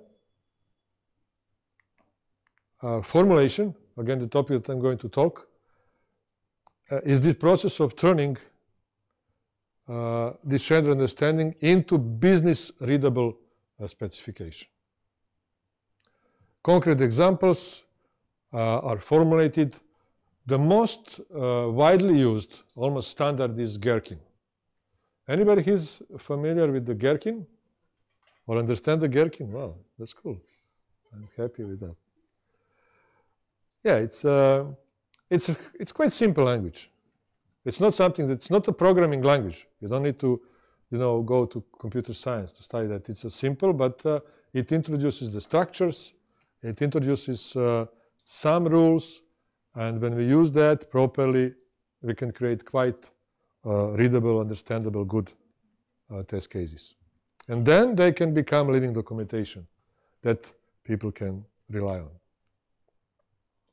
And this is the main thing. I'm going to talk about the brief, these principles when we create our test cases, how to create something that is easy to understand and easy to maintain. And they are business language, real data. This is accurate. Just the first letters of these 5 topics: business language, real data, intention revealing, essentials, focused. And then the 6th principle is brief itself. Has to be brief. I'm going to talk about each in the next slides. Business language means that we should use the business language. That means we have to talk to business people. We have to learn about what we are making. We should study the system that we are making. If this is a financial system, for example, we should really study all the terms. They have different kinds of accounts. Or if it is stock trading system, they have all different types of tradings. It can be quite complicated, but we have to master them. We have to know what it does. Only then we can create good system, and we can create tests that everybody can understand. And again, I'm going to what Robert C. Martin, Uncle Bob says, that software project cannot be successful without development team becoming domain expert to some degree. You don't have to be really expert to work in that area, but to understand, yes. Real data is about using real data when we are creating. And there will be example for this that will make more understandable. But in short, just avoid saying, I'm using X, Y, Z. for something, you know. You want to specify the street name, and you say street XYZ. Just use the real names, real information, what is normally used for that system. Intention revealing a very important principle. They're all important, but this one is really important. We should reveal intent of the test case. In other words, we should not talk about how something is done. That I should click on this, enter into this text box. All these details, they are not that important for something to be understood. Something will not be understandable if we put too many details. We have to reveal the intention. And just one example here, but during the refactoring that we are going to do later, it will become much more clear. Instead of putting how to log in and providing all these steps, just simply say when Bob logs in. That's the essence of that thing. Essentials is another important. We should really illustrate. Just keep the essential things on you when you're writing your scenario. Anything that is not relevant to that, you can just simply remove. And focused, another really important principle. If you know for the solid principles in programming, it reminds me to this, the first S, that says simple responsibility, but this is also a similar thing. It says basically be focused, just test one rule. One test should test one single business rule or requirement. But having said that, I want to mention that there are situations when we can actually test multiple rules, but they should be exceptions. And maybe in production, if you work in production, we test in production. We don't want to run many small tests, and because if we run many small tests, we will repeat some things. And some things can be sensitive. If you're rolling in production, you may be buying real things. And then you don't want to do that. In that case, it's okay to do one big test, even automate one big test that will, in one run, test many. But this is just a smoke test. Here I'm talking more when we are testing on staging environments when we have full control. This principle, very important. And then brief. Try to keep them 5 steps or fewer, if possible. And if you see that it's more than that, you probably should then apply some of these principles. And now we are going to applying. So again, I'm going to use, as I said, Gherkin language, Gherkin syntax. And I'll start with some scenario, and then we just go step by step to apply all these principles. This is one that I titled a very bad scenario. Does it look familiar to somebody? This is mine. Oh, okay. Yeah. Maybe not this drastic. I put maybe I hit a little bit even worse than it's usually in reality. But yeah, you can see something like this. And if you look at this, as people read this, you can recognize. People can recognize, and it's not that it's not readable at all. You can see that I have here, some shop, so it could be some shopping, e-commerce site. Add to cart, so I'm adding something to the cart. Checkout, I'm doing some checkout. Cancel order, so it's e-commerce site that I'm doing some shopping and canceling at the end. But at first view, it's kind of scary and confusing. So we are going to apply each of these principles to this particular scenario. And here is the first one, to refactor scenario to use business language. I couldn't put everything in one, so I just go section by section here. In this first section of that one, it's clear that here you have really to go and talk to business people and understand to be able to do this. So, and it's talking about homepage. When I open the homepage, then I should see the homepage title. Much clearer. And the second section is about adding something to the cart. When I open products page and add product to the cart. And I open the cart and I should see the product in the cart. Again, much clearer. And with the rest of these tests, in the third section, it's about checkout. So when I go to checkout, I enter credit card, place order. I should see the order is placed. And in the last section about canceling the order. When I cancel the order, then I should see the order is canceled successfully. And now, after this refactoring, this is how it looks. Somebody would be really happy. I think it looks already much better. It's much easier to read. And the business people may be even happy with this. But we can do even better. Let's apply this F focus principle. And that means we want to illustrate a single rule. In that scenario, you're testing too much in one single scenario. That introduces dependencies and just not very clear to read. How we do that? To identify the business rules, we should look at the then statements in our, I don't know, this somehow get moved, but we should look in our then statements in our, and usually one then statement is one rule. So here I actually testing the 4 different rules, and I should somehow identify them. What I'm going to do is, for the first 2 lines, I'm going to create another scenario. User can open home page. When I open the home page, then I should see the home page title. It's very basic scenario, candidate for a smoke test. Whatever you do, you have to have this one, but not the rest. The second section, user can add an item to the cart. Okay, here I still have to open the home page, but then I open the product page and I add to the cart. Again, this is a scenario that is just testing that particular business rule, and I can, in scenario, name that to become really clear. That's about it. And then the third section, the third then clause is about placing order using credit card. I create new scenario and just provide steps that are needed for that. And then the fourth one, canceling order. And again, here I see all the rules that I'm testing here. I created 4 tests. Each of these tests is now doing just one thing. And here is how it looks, focus scenarios.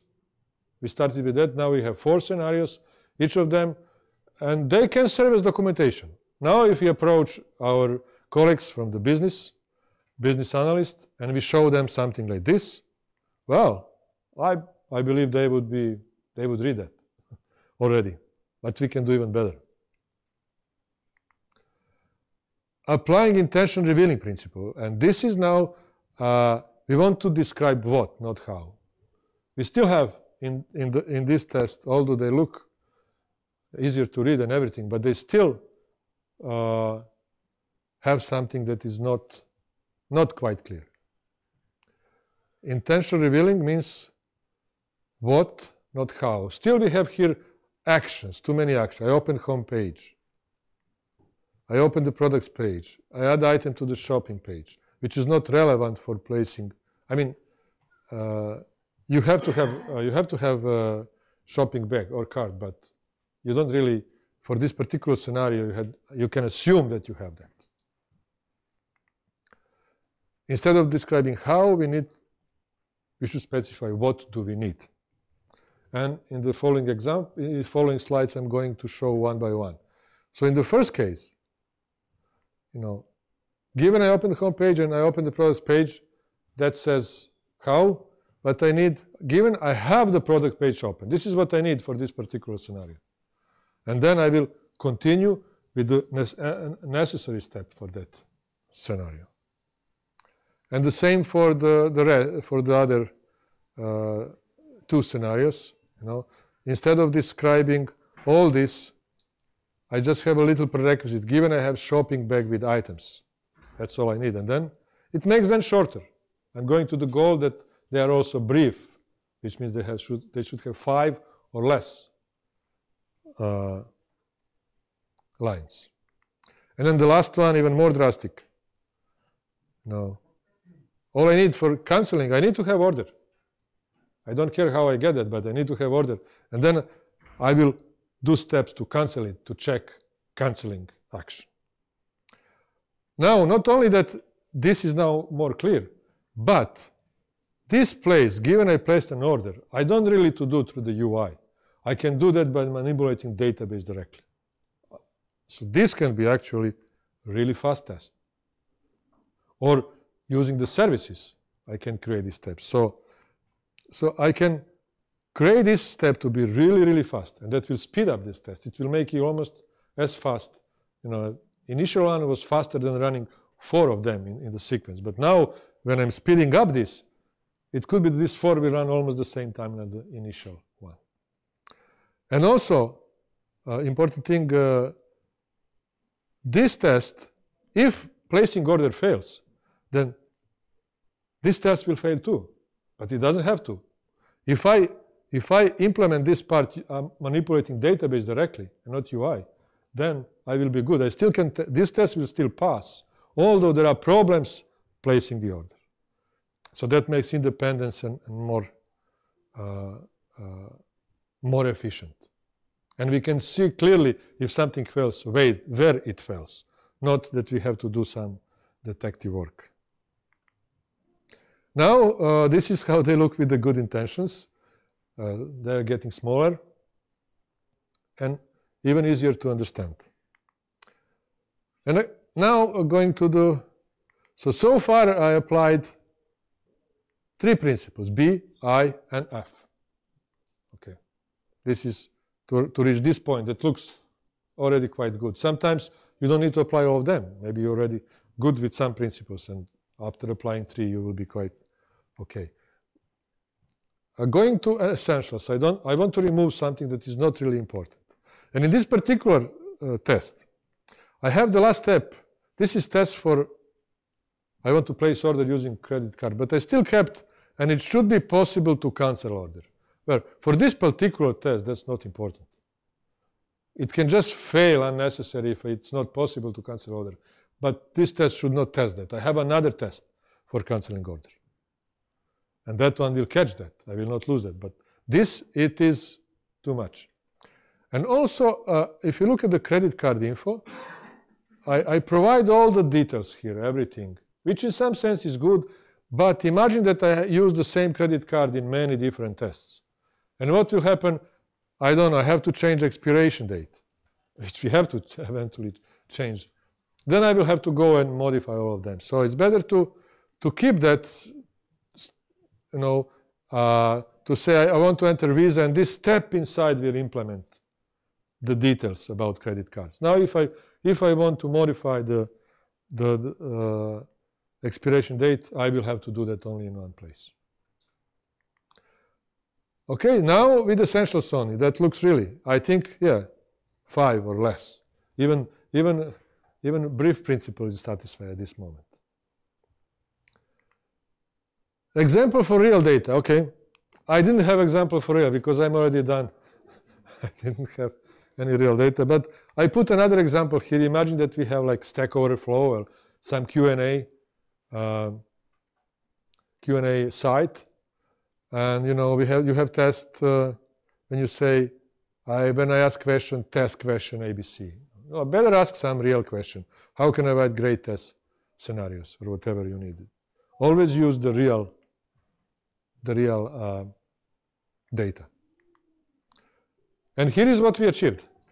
We see the starting point, and these 4 tests, much easier to read.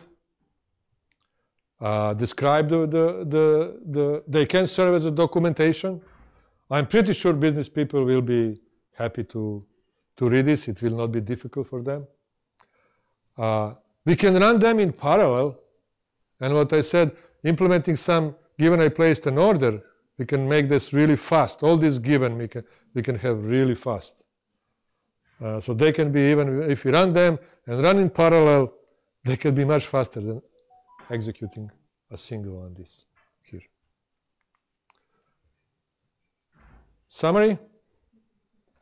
Miscommunication and misunderstanding of the requirements are still major problem in software projects since the beginning, I guess. We have somehow to solve that. And I strongly believe that what I mentioned here is really the step into the right direction. Not only just these brief principles, this is what is missing. I had my speech, as I said, a year ago, when I hope I built the case that it's important. But the purpose of this is to really, how to create these good scenarios that business people will read.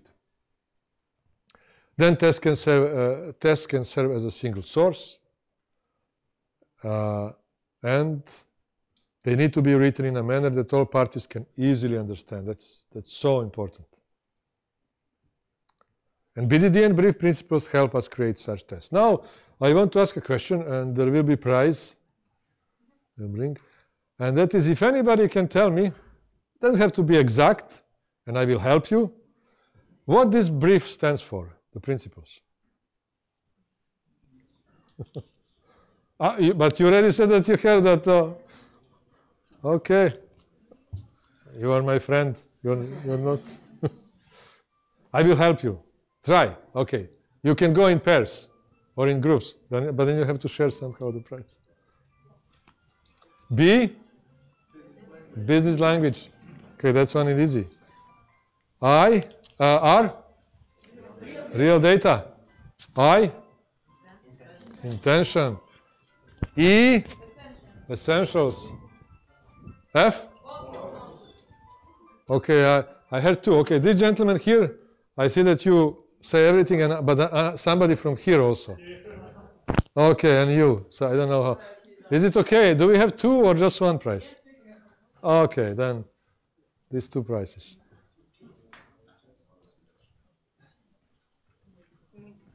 I will give it. Okay.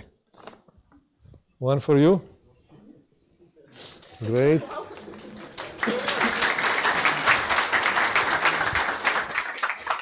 And one for you. Yeah. Sorry. Maybe I'll give you another one because. Just brief about reference. All that I talk here, if you're taking the notes or pictures, actually, if all of this I get from the first books, these two books, Discovery, written by Gaspar Nagy and Seb Rose, great guys, and Formulation, actually that's the main that I got all these examples. You will find them there too. So if you these two books, they will provide most of what I presented here.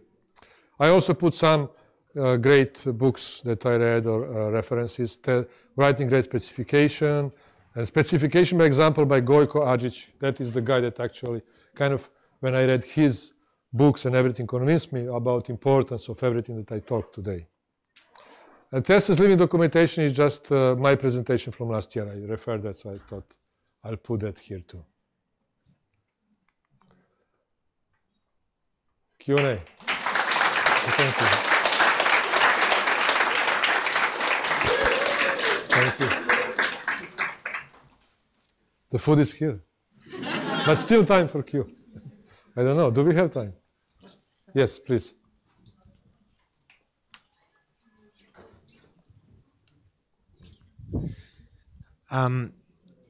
It's a kind of a general question. How to avoid cases getting convoluted if we have that simple form and we try to keep it as such, but we have many specifics.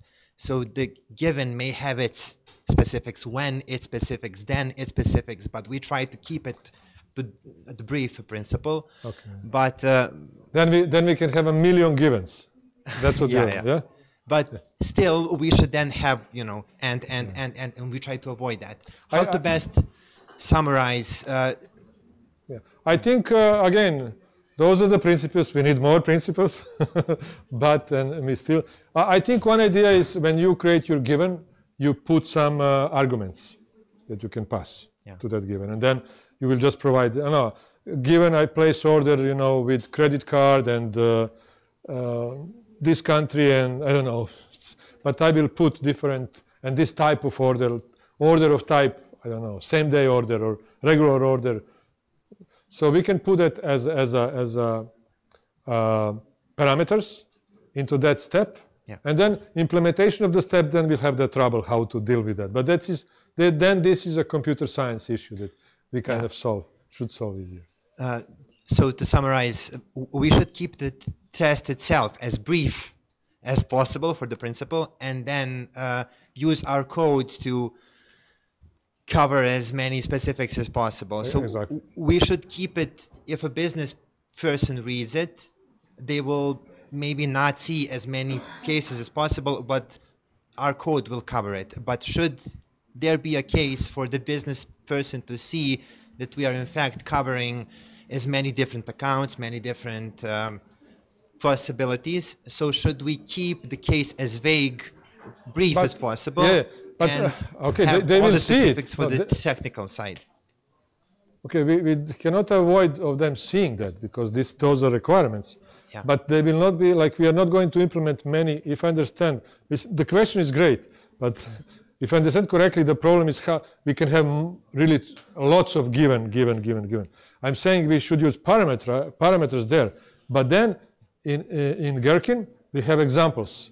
And the examples, you can have hundreds of rows, where there will be different types of, we cannot avoid that because those are the business rules that we have to cover or we should cover. And again, we don't have to cover everything. It's really great question. It's something that is problem, and probably it's a topic for somebody to actually think about that and they give speech on that some next time. Thank you very much. Jovana. Okay, I am very loud. No. Thank you. Okay, one question. How is this principle, is it good for end-to-end testing? End-to-end testing is basically when we have a huge scenario that we want to test in our test case and large steps. How is this can be used for that kind of scenarios? And okay, how? yeah, thank you. No, all of this is for end-to-end scenarios. All this for end-to-end scenarios. But I said sometimes, especially in production system, we are not going to apply all of them, especially not one that says focused. It doesn't have to be focused. If it is in production and we may test, we don't have to apply all of them in some situation. But if you're doing testing in a staging environment or some testing environment, then there is no excuse not to apply all of this and to have really focused scenarios. You should not have scenarios that test more than one rule in testing environment. I'm not sure. Okay. Could you recommend some good tools for writing test scenarios? Good tools for writing test scenarios. Yes. Well,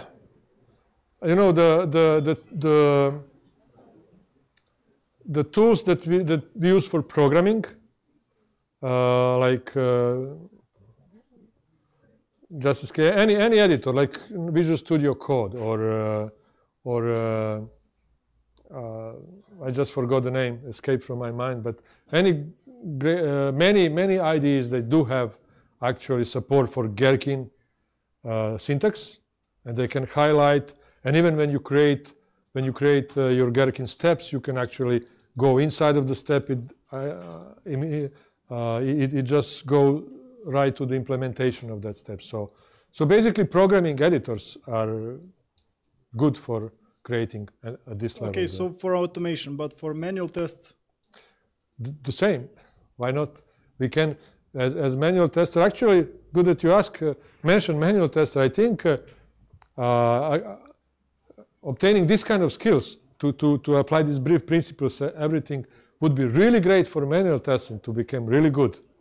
Instead of going into automation, maybe you go into becoming great writer of the test scenarios, and that will be, I think, very valuable skill for the years to come when somebody became really good in that and can talk easily to the business people and then transfer that into very good very good test cases, that manual description just.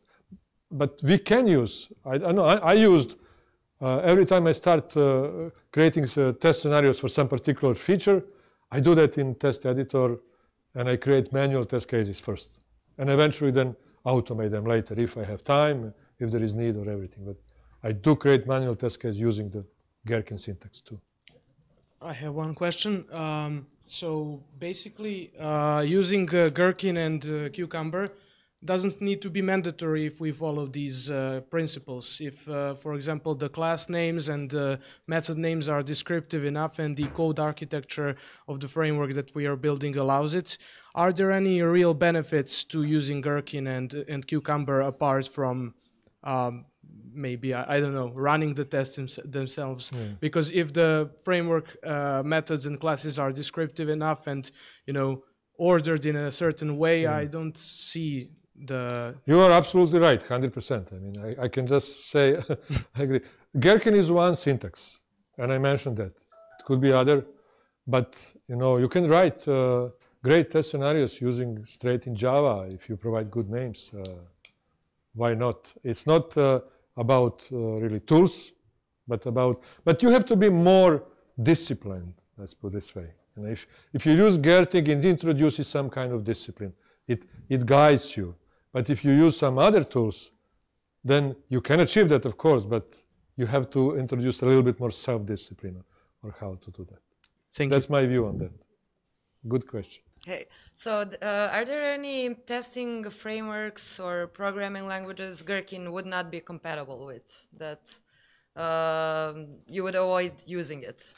Or any testing type you would avoid using it? Okay, yeah. To be honest, yeah, I'm not sure. I'm not sure. I know that they support definitely, you know, Java, Python, Ruby, C#. There is SpecFlow. There are many languages that support. Is there some that don't? Probably, must be, but I don't know. Really, I didn't do any thorough investigation of that. Thank you. But if there is, I guess there can always be people that can provide support even for that language, if you have a need. There is an online question, which is, in Agile with automation, there is this idea that business people could write test steps, and then we should just copy-paste and implement the steps. Can you talk about this misconception? It is kind of in contradiction with this brief principle. Do you want me to repeat? Oh, no, I understand. I'm just trying to say why it would be contradiction. If business people are capable, if they know brief principles, why not? They can use that too, if I understand correctly the question. But in general, I think talking about BDD, or behavior-driven development, and discovery phase, BDD have to somehow transfer their understanding of the system to other parties, to developers, QAs. And this conversation is something that is really, really important. If business people just write that, then we are using just one brain. We are not using 2 or 3 or 4 brains. And 2 or 3 or 4 brains will always do a better job than one brain. That's why I think it's important to have this discussion and conversation about things. Just to build, there's all 4 brains to have the same understanding about the thing. That's important. And I would say the question is, it's not against brief principles, it's against BDD to do that way. That's how if I understood correctly the question, what I would say. Okay, hopefully that was heard because it stopped for a second. There is one more thing. Can you go back once more to the slide with these brief principles, please, if possible? Okay. Oh, yeah. Just that. I think that was it. Yeah. Here it is. Oh yeah, I didn't want to go there because I had question about that. Yeah. Alana says thanks a million. Okay. That's it. You're welcome. Anybody else? Yeah. I have a question more about the context of the project. I believe BDD will be a great solution for such projects where we have many manual testers and half or less engineers who are automation engineers. But how do you think would be BDD would be useful implementing BDD framework to such projects where all engineers are automation engineers. Very useful. Very useful. It's essential for that too. As I said, BDD is not about is not much about understanding the test case scenario. It's about building shared understanding, same understanding between business people and development. And even if you have all the development, they still have to think the same. When business says, I want to do that, you want to make sure that you understand that proper way. Not that picture, that a customer says, I want this, but you build something totally different. And BDD is about that, not about ability to read the code. Yes, if you have all the people that know development, that do automation, they can create test cases that are just automation, but they're just for them. Important thing is, do they still have the same understanding like business people? And we have to build that. And to build that, you have to make it understandable for business people. Cool, thank you. Okay, thank you very much. Thank you. I was told, you are supposed to get some phrase. There was something in all our presentations. This is how we go. And also, I want to say, I think we will still be around, myself, my colleagues that did other presentation, my other colleagues from the grid dynamics. So please stay around. There is also some food refreshment, and we can talk a little bit more. Thank you.